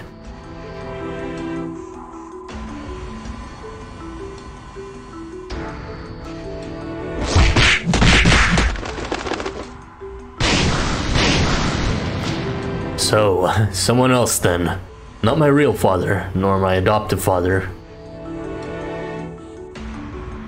He must be talking about spiritual father, Yatsufusa. Do you have some history with this Yatsufusa? Not especially. I only really spoke with him a few times. Ali puts her hand to her chest and recalls how she felt during those times. Her encounters with the Canisterian had stirred something within her, though she struggles to put it into words. It's as if some small piece of him remained embedded in her mind. Perhaps it's the fact that she too has been called many names and been on the receiving end of so much unwarranted attention that makes her feel a certain kinship with him. Some have called her a cold-blooded beast, a selfish nightwalker. Others regard her more positively as a famous high school model or the queen of Kabukicho. All are accurate descriptions in their own way, but none ever quite touched upon the real Ellie. Beneath the surface, there's an identity no one but Yatsufusa has ever even glimpsed. We just talked, but somehow, that alone was enough. It stirred something in me. And that something is what motivated me to take action. You've always been the only one who could make my heart stir. Therein lies the conflict. Why don't you understand me? Why won't you just listen to your big brother? And therein lies the anger. Why must you persistently go down to that world where everyone ridicules and despises you? Are you crying? Or are you angry? No. No, no, no, no, no, no. He seems to have gone over the edge. He can't even form coherent thoughts now. He's lost in his anger and sorrow, but there's something else as well. He doesn't know how to express his true feelings. He can't properly convey the pain he's endured for so long. Why must you continue to suffer for the sake of a world that only seeks to harm you? Why must you run from me? I love you more than anyone in that world ever could. Why am I no good to you? I don't have all the answers, but my friends are calling for me. I have to go to them. I'm sorry. Don't you dare leave. Don't you dare leave me. Don't even think of defying the will of your big brother. There's nothing I wouldn't do for your love. No, wait. That's not what I wanted to say. The younger sibling must always obey the older sibling. No, that's not it either. His words don't quite come out the way he wants them to. No matter how many times he tries, he suddenly realizes that this is how it's always been. Why? Why? Holy shit. The dragon veins, almost as if in response to Fushi's anxiety and frustration, begin to rumble. His raw emotions ride upon the currents and fill the entire space. His inner conflict has begun raging outward, like a torrential storm forming in a bottle. A little something deep within Fushi begins to scream, louder and louder, until it escapes his body and manifests before your very eyes. Please, don't leave me! Finally, he pleads. He speaks the words he somehow could never formulate before, laying bare his own deepest, innermost desire.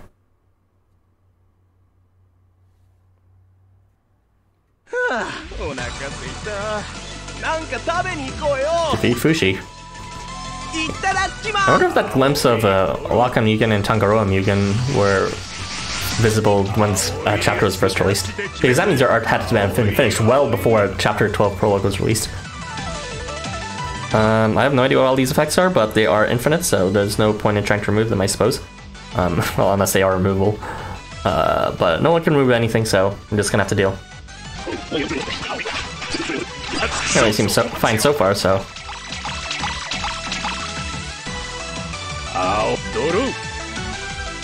I think I just saw Rage. Uh-oh. He's killing CP a bit fast. I don't like that. I hope we can beat him before that happens, whatever he charges. Is he healing? I think he is healing. From when we attacked him. Is he only, like, taking damage on the second hit? That might be it, but... There's a gimmick to this, I have no idea what it is. Okay, if he's healing from every second hit, maybe we should just back off with Anbari.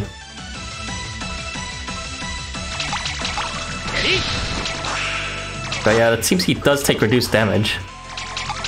Oh no, he's not healing, it's just Sin. Oh man, I should have just kept on hitting him with Anbari. I wasted a good charge.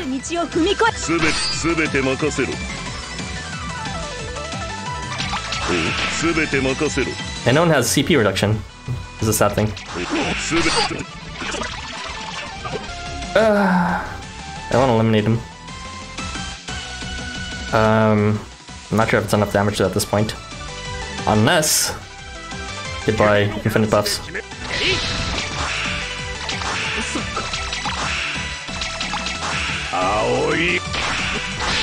Still long enough. No! They're not like... what's called? Get something that makes it impossible to beat.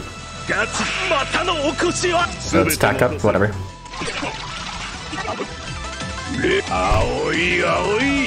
That will be fine. Unless he starts not taking damage, which would really suck.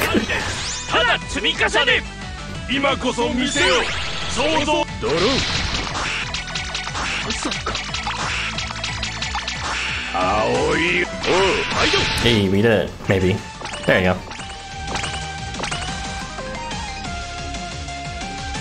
How much coin is that? Ooh, that's good, that's good. Oh wait, never mind, it's just... whatever. The previous one gave more coin. Come on! Come on! Oh well.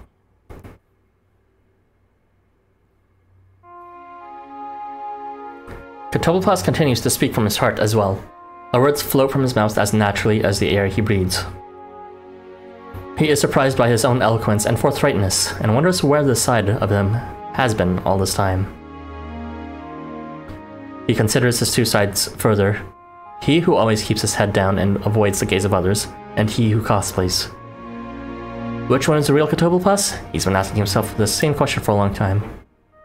But now he realizes that maybe neither option quite fits the bill. Whichever side he considers, he always feels as though something's missing. There's the Kotobupas who keeps his head down, the Kotobupas who cosplays, and another as well. The theme of 3, continuing. Clutching his knees in the dark, sitting in the fetal position, seen by no one, and no one calling his name.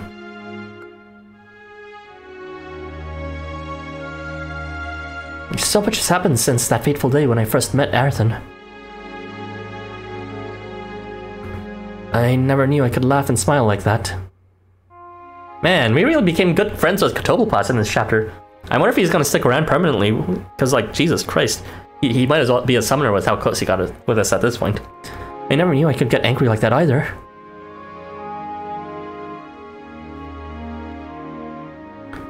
Oh, where are you now? What are you doing there? Is my voice reaching you? The things you want to keep hidden have been exposed. I can only imagine how disheartened you must feel. Or maybe you're putting on a brave front, quivering under the weight of it all, but standing firm nonetheless.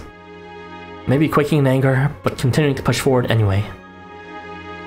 Whatever may be the case, I'm sure there's more to it than I could ever really know. A lot more. But no matter how much I may say here, I feel like my words aren't quite going to reach all of you. Much like there's a part of me I never knew about, I'm convinced there's a part of you you never knew about too. I'm a tiny bit worried of the method he chose, but I'm gonna assume it'll be fine this time. But my worries stem from the fact that in Shinjuku Dungeon, we attempted a similar strategy. Well, it's not Kotobupas attempting here, but what happened was we revealed the truth to a bunch of people of what happened, and that actually caused the end of the world by causing everyone to go crazy with everyone expecting the end of the world. In this case, all our memories have been revealed, and, you know, that's on top of the truth that compounded from, you know, the game in terms of our, like, contribution to it. But now that they've seen our memories, we know, or rather, everyone should know the truth that it's just a looping thing that is rigged to begin with, and that it's not necessarily our fault. And I don't know. That's very similar to what happened with the Shinjuku Dungeon story, anyways. We'll just have to see. You have your own another within you, and I'm not sure how to address that part of you, which is very frustrating. No matter what I call it, no matter how much effort I exert, it won't be enough. But I want to reach that part of you so much. If you are finally able to grasp this other part of you, if you can just touch that another within you, and if what we're creating now can reach it.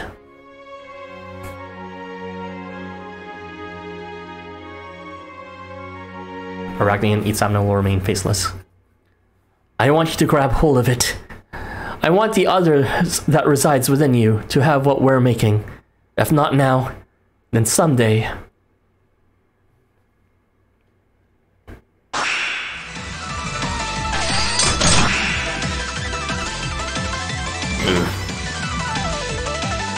It's no use. I'm no match for a world representative.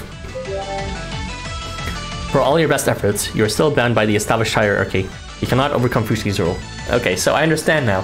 The rules that have been established in our previous role, they mentioned this briefly, I didn't comment on it, but the hierarchy had already been established between us versus the role representatives, which explains why we can never attack them. I feel like maybe Tess said that, but I'm having a hard time remembering. But this is a good reminder, I suppose. It is as if you were given a rule of losing. Oh, ouch. Your rule of running simply has no effect on him. Guess I'll have to use Double Dragon. Come on out, little Solomon. No! Let us put a stop to this force now, before it's too late. Fushi places his hand over yours and gently lowers your sword. It needn't come to this. I'll accept my loss here today. Dear sister. Huh? But why?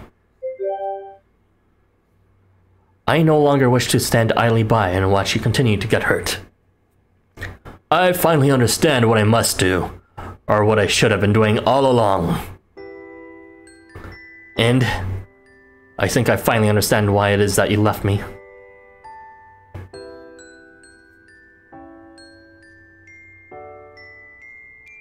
What? Fushi's body begins to glow, and that glow gradually expands upward into the pillar of light. Frankly, I was expecting him to disappear in the next chapter or something, because that seems to be a trend, as I saw us in chapter 8, and then 2 more reps after that in sequence in their own chapters with Shiva and Tezcatlipoca in chapter 10 and 11. And we already just lost Smoky God. Are we going to lose Fushi 2 in the same chapter? God damn, this is going fast. Curtin was right. You were right. I've been looking down on you this entire time.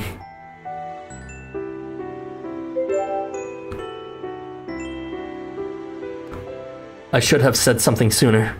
I should have pleaded with you not to leave me, but I could never bring myself to.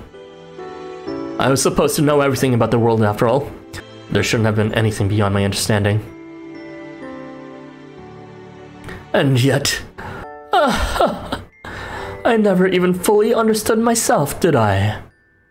You must have realized it, how I looked down upon you so. That's why. That's why you left me. Though Fushi is simply expressing his own theories, he feels a sense of certainty in his words.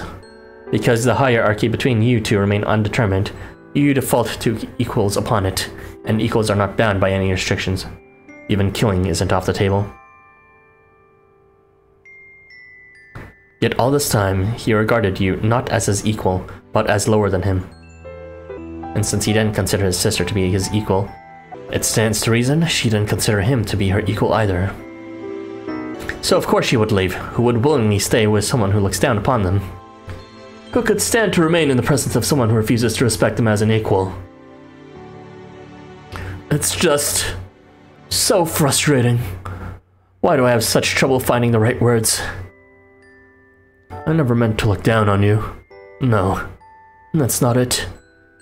However I may have seen you, my love for you never once faltered. No, that's not it either. Whatever he's trying to say, something completely different seems to keep coming out. I'd always loved you, dear sister. With all of my heart. More than anyone else. How perfectly trite. Fushi laughs at the sound of his own voice, uttering such nonsense. I wanted so much to protect you from harm. Genuinely. That's what I always wanted. The Fushi always prided himself on knowing all there is to know of heaven and earth, finally accepting his shortcomings. Just doing his best to convey his feelings in simple language. Yet, in the end, the one who hurt you the most was me. I'm so sorry. I want to address the other within that body. Can you hear me? Are my words getting through to you as well? I know you're in there, and I finally understand what a blessing it is that you are. I, who created this Bagua that delimits and classifies the fundamental elements of the world, now finally understand. You're an additional and crucial keystone mixed in among those 23 heroes gathered together from so many disparate worlds. You represent something miraculously rare and singular. It is through Providence alone that I can speak with you. But this opportunity is no doubt a fleeting one. Before long, we will certainly part ways. You could leave this world at any time. In fact, for you are not bound to it like the others are, like I am. Yet you remain in this vessel, standing before me. Why? Well, because Housamo a fun game. Perhaps you were driven by something which simply cannot be put into words. Much like the other 23 heroes from within that body, in that sense. But you are different from them. You do not possess the ability to manipulate space, gravity, or dreams. Perhaps you will lament the fact that you cannot enact miracles like the 23 souls who share that body with you. Oh yeah, ain't that the truth. But bear in mind, you exist outside of this world's hierarchy. You are not part of its system. You may be offering yourself to it, for all I know, but you have not yet succumbed to its effects. And that's good. Because what you do have is far more precious than any of our so-called miracles. You just don't know it yet. You are from a world beyond the scope of my knowledge, where nothing is set in stone, where anything is possible. And I hope that in that world, in some capacity, you are smiling. And perhaps one day, we can smile together. May we meet again, somewhere, someday, somehow.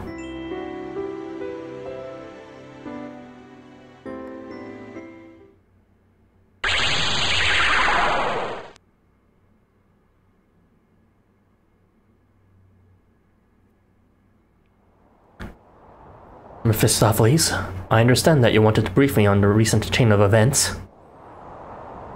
But surely you didn't just mean to have me show off my orb to the Rulemaker's Guildmaster, did you? Yeah, actually that's true. What the heck? Tanatomo, bearer of the Orb of Wisdom, confronts Mephistopheles over the recent meeting with Curran. Of course not. The terms I have for victory are a bit different from those of the other representatives. You will very soon be playing an indispensable role in that. For the time being, I simply thought that it best we deepen our bonds. Kinda sus. Though that orb of yours will soon expose the grand contradiction in the system of this world, I dare say. The contradiction of Tokyo? I fear that you may be putting too much faith in me. Just what is it you're trying to do? Did I ever tell you of the time I took part in a certain game with a certain omnipotent individual? He has a direct connection to Solomon, I suppose.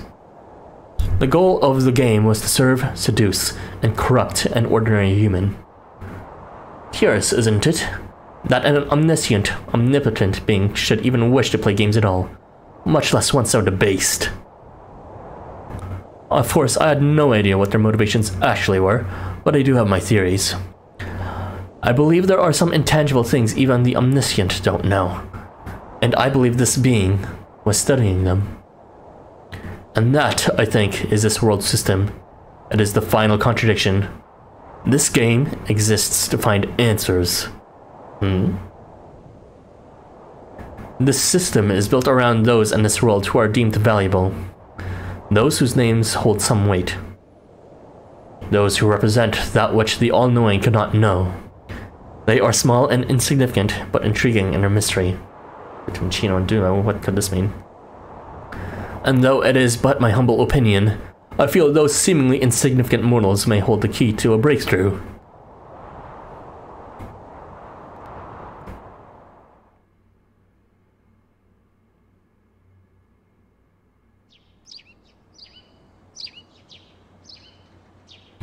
A night of fierce conflict passes, giving way to a brand new day.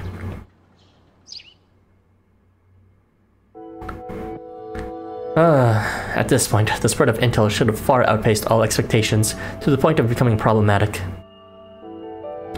I suspect the guildmasters of both the invaders and creators are busy putting out the fires now. Seeing as how this strategy will only prove viable up to a certain point in time, and that point is fast approaching. X-Day, the point in every loop when transients and app users in Tokyo finally outnumber ordinary citizens. So there's a name for it now, X-Day. The Invaders, one of the three true guilds, have already accepted one of the game masters into its fold. And since the game masters have the ability to control memory, it's something of a given that most current events will find themselves being conveniently forgotten. Huh? Alright, I think we're supposing here that Son Kumara may have betrayed the game masters. And is now using his memory wiping skills in order to further the invaders' goals. Although the invaders always did seem to have the ability to manipulate memory in some way anyways. In the very least, they seem to be able to foment fears among the crowd and stoke those fires to go towards some direction. But at least that was what Leaked was saying. Leaked was suspecting, at least with the help of Toji, that someone among them has infiltrated their ranks and could control and manipulate memory. I presume that was invaders at first, but maybe he's not actually referring to invaders, but someone more specific, someone among the game masters.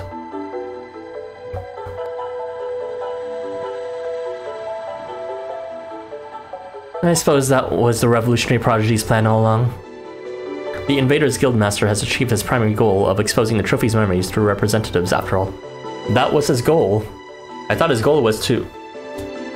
right, he didn't actually, as a matter of fact, take the ring. That was Curran's goal. But Isaac, presumably through, an enigma, didn't actually remove it. All he did was just expose everyone's memories. So, that also makes sense of what Fushi was waiting for as well.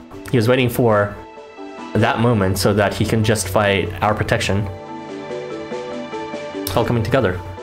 Which means there shouldn't be much further disturbance from then for the time being. Things should begin to calm down at any moment now, and another hiatus should come out until the release of Chapter 13 Prologue. All that's needed is to wait for the flames to be extinguished. Duo knows it's merely the calm before the storm, however, as the next step is going to be the prodigies turning against one another. Oh, he's aware of even that much. Well, I suppose if he knows what Isaac is doing, then he should know that he already made the first moves toward betrayal. I am kind of shocked that Duo would know, though, since he's kind of been here chilling with Berto the entire time. It'll be a struggle for survival with those who've already surpassed him from the very start. He can't help but try to calculate what little chance he has of coming out on the other side of such a battle royale. I'm just Plan D. I'm the reserve, waiting my turn in the shadow of the other three. But I'll show them. I'll show them that there's another answer in this game, beyond just 3 choices.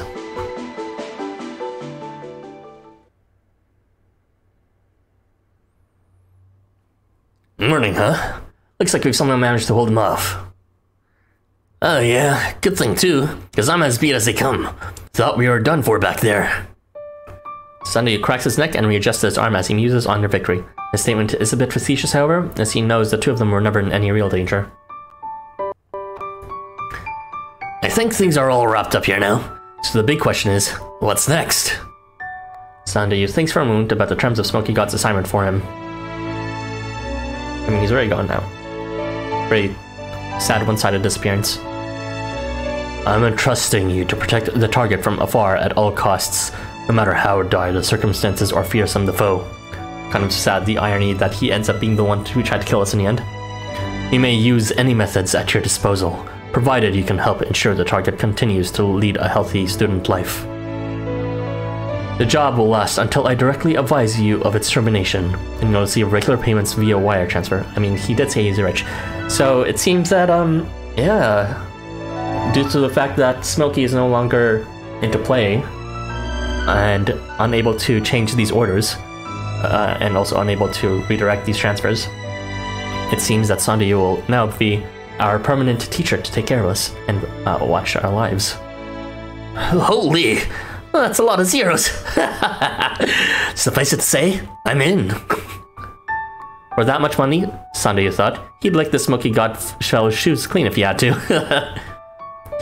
Let us be clear, however. You are not to abandon this assignment, even if you never hear a word from me again. Did Smoky God know? Or at least have an idea of what could happen? I do have one question on that note. Say your payments suddenly stop coming in because you've run out of cash or something. I retain a wealth large enough to purchase 12 palaces and 10,000 monuments in Tokyo without losing a single figure. But I suppose after several thousand years, the money may run out. In that case too, you may consider your job finished.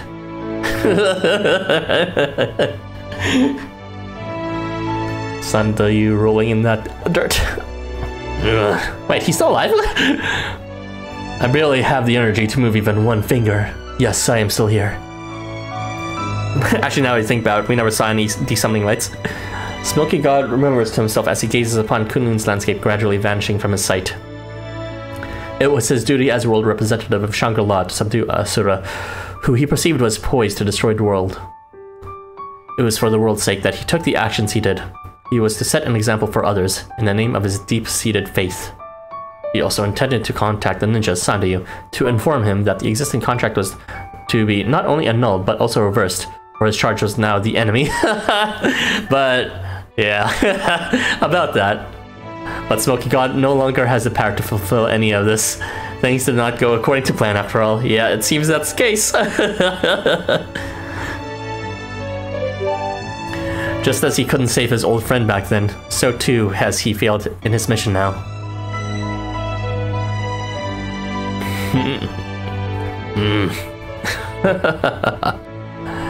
How many times has he ridden upon the tracks of this recurring leap? By his counts, it's been at least 5,670,000,000. Whatever the exact number, it's far too many for a mere human. Perhaps the time has come for him to finally attain nirvana in this world. I always thought you'd follow in my footsteps and accompany me on my journey. I'd hope you would escape the path of endless strife and find your way to the Pure Land with me. But it was not to be, because I inflicted countdown on myself for some reason. we dwell in two separate worlds. You shall continue onwards to a place I know nothing of. It makes me so sad, and yet so happy. But this shall not be our final parting. May our paths cross again somehow, someday, somewhere, perhaps when I get my variant. Farewell, until we meet again, in that eternal paradise. If he's human, then I guess he was never summoned in Tokyo, so he just dies. Damn. Damn! Oh my god. Okay, we had desummonings, but we never had outright deaths, like here in Tokyo, that remained dead. Holy shit. Ah, hey there. Sounds like you're a little out of sorts, Tarzan, eh? You remember my voice, I trust. It's Sanju, your new homeroom teacher. Got your number from your emergency contact file. Am I okay? And the rest of the class? Yeah, we're hanging in there. Don't you worry. Sanju kept some covert surveillance active within the academy and glances over at it to make sure that this is an accurate assessment. Fortunately, it is. Did everyone forget about whatever happened to us? It seems the biggest incident in recent memory was in fact the throngs of students who chased you away. Which only stands to reason, as what else could have possibly been expected to occur there once you were gone? The hassle getting everybody settled down after your ousting, but things died back down real quick. On that note, you've had quite enough since at this point. I trust you'll be coming back to class before too long, alright? Time for another hiatus here. If you're worried, you know you can always come see me. I'll even accompany you to class if it'll make you feel better.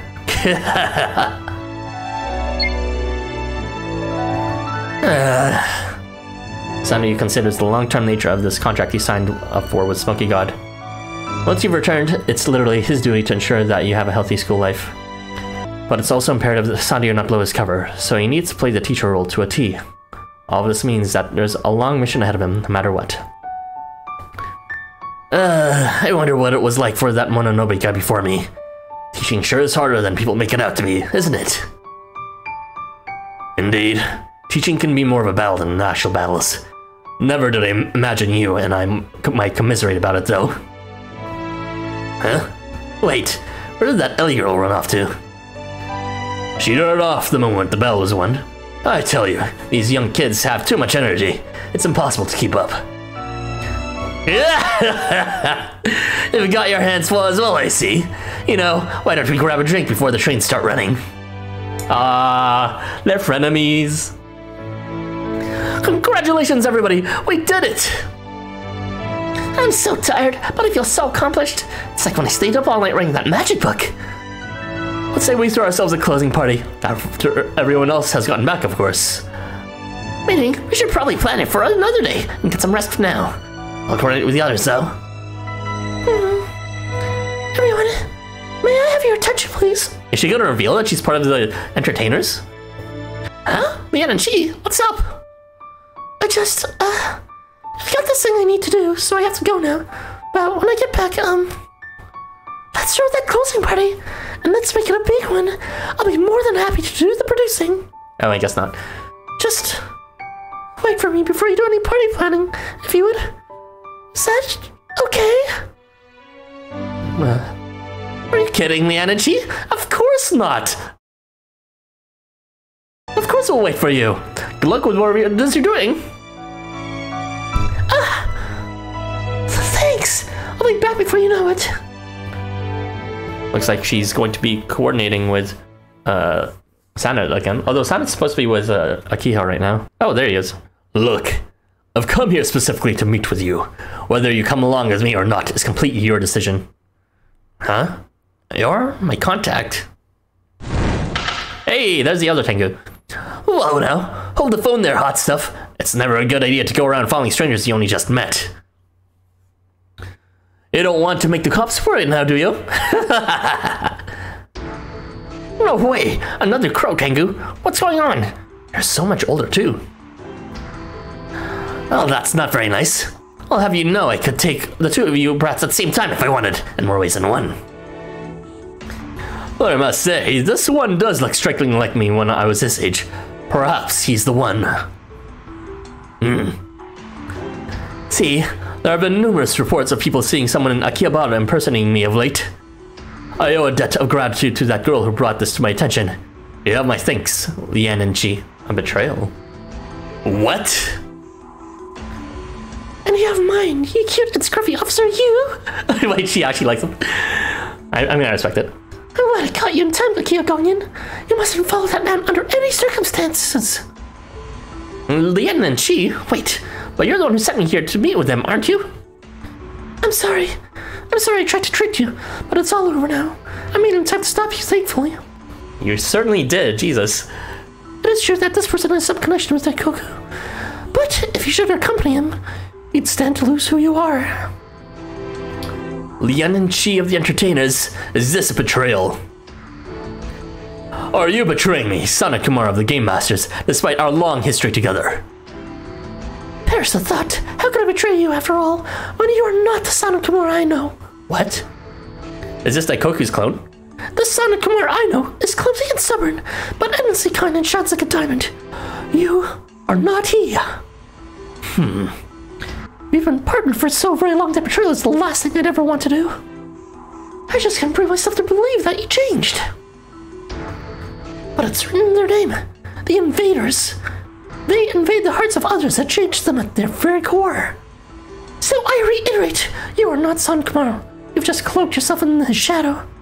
I don't know the person you've become, but I want the Son Kumar I know back. Please, give him back to me. I beg of you.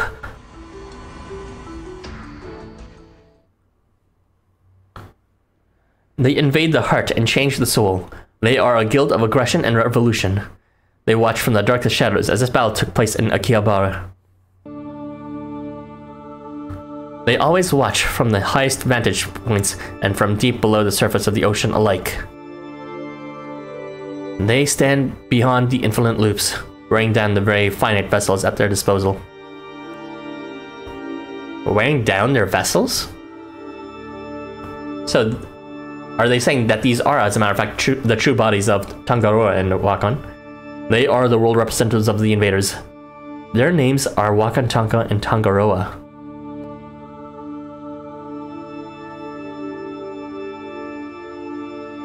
Here ends the overture of another new conflict.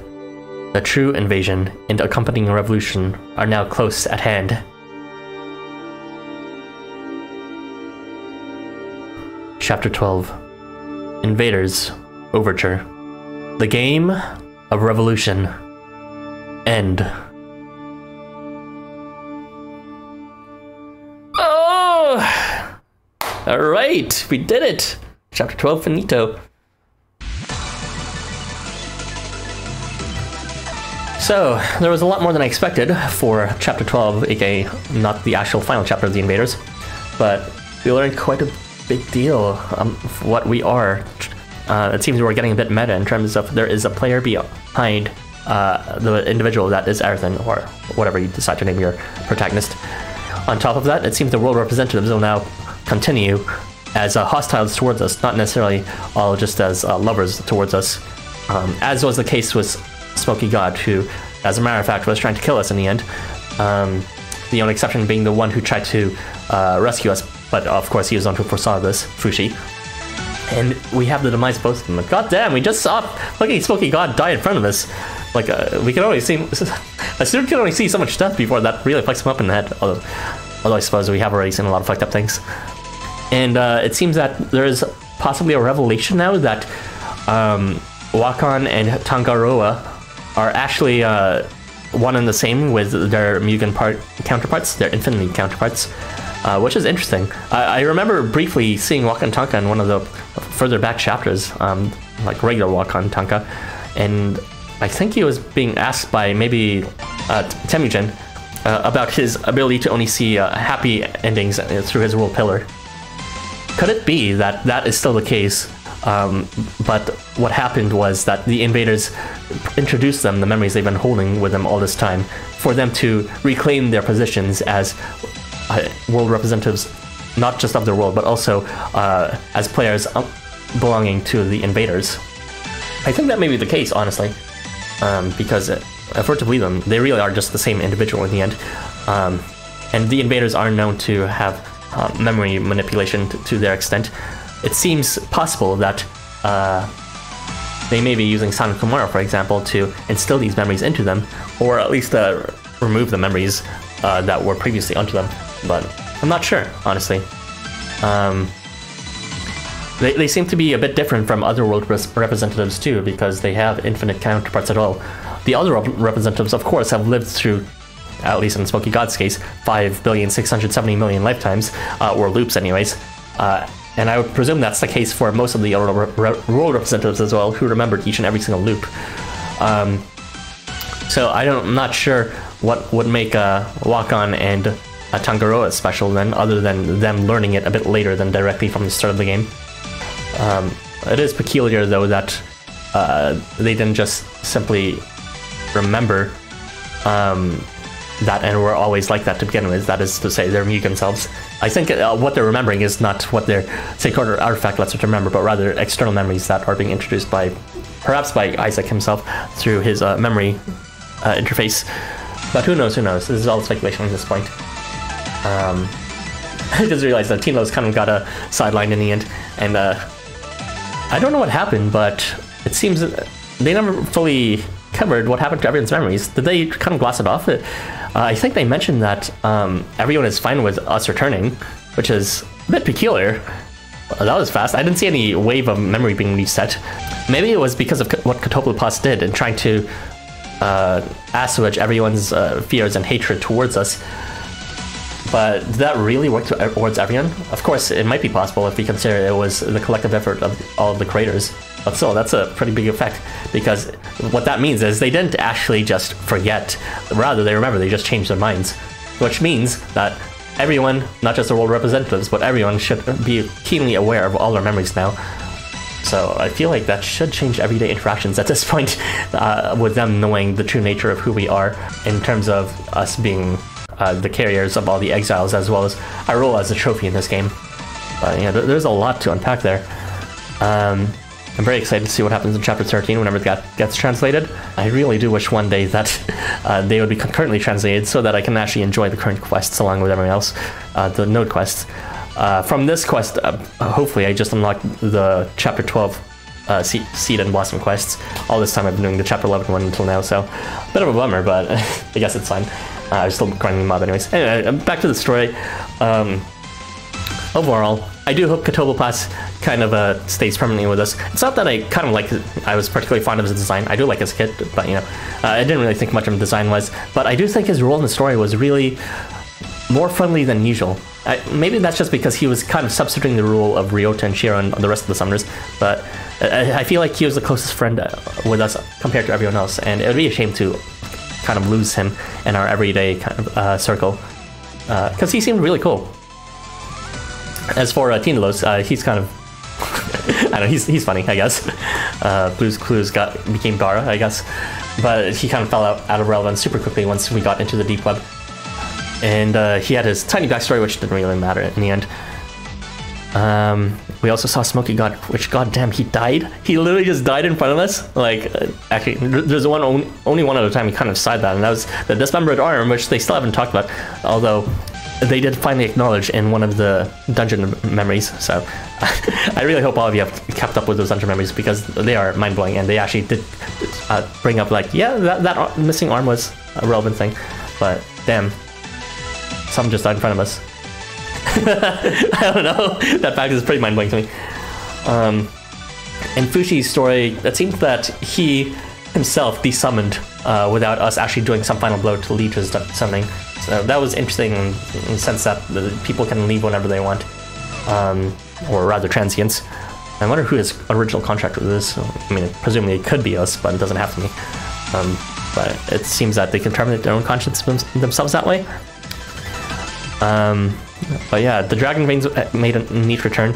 I forget the significance of them in terms of what they actually do. I think they're just energy sources of some kind that flows through the earth.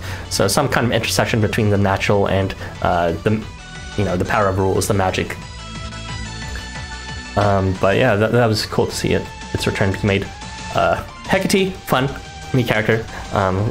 We'll presumably see more of her in the next chapter, along with Kuniyoshi, who became relevant. they're obviously just side characters in the end, but it's nice to see that they're permanent in faces, and who knows, maybe we'll see more of them. And Arachne and Itsam getting the silhouette treatment. At least they exist, for sure, not just in our memories. Akio Gangen, it seems that plotline's still not fully complete. For the most, when we first showed up, we were just being introduced to his powers, what happened in the park. And then he kind of was just like, well, I'd love to stay, but I gotta go do this thing instead. He kind of did that several times. Very busy as a fireman, I guess, or, you know, maybe a volunteer fireman. But the plotline will seem to continue with Daikoku, who mysteriously disappeared in the previous chapter 11, along with Tsukiyomi, which no one has breathed an ilk of this entire time, so I'm a bit worried about what happened to him. But yeah, Daikoku seems to have some sort of connection there with the Invaders, along with Son Kumara. So maybe those two. Now that I think about it, Daikoku was supposed to be with the Warmongers, and yet, like, it seems that he's working for the Invaders now. We did realize that he effectively betrayed the Warmongers in the previous chapter. Does that mean he's working for the Invaders after all, or maybe he's his own unaffiliated party? I mean, after all, we are seeing a lot of these third choices, and not even just third choices, but choices beyond the three that are given to them, as was a exploration of the AI as well as the three philosophies of the true guildmasters. I'm finally glad to be done with this, because now I get to relax after playing through this for several hours in a row. Anyway, thank you for joining me, everyone. Look forward to more content coming up in the future. Have a nice day, everyone, and luck with everything. Bye-bye.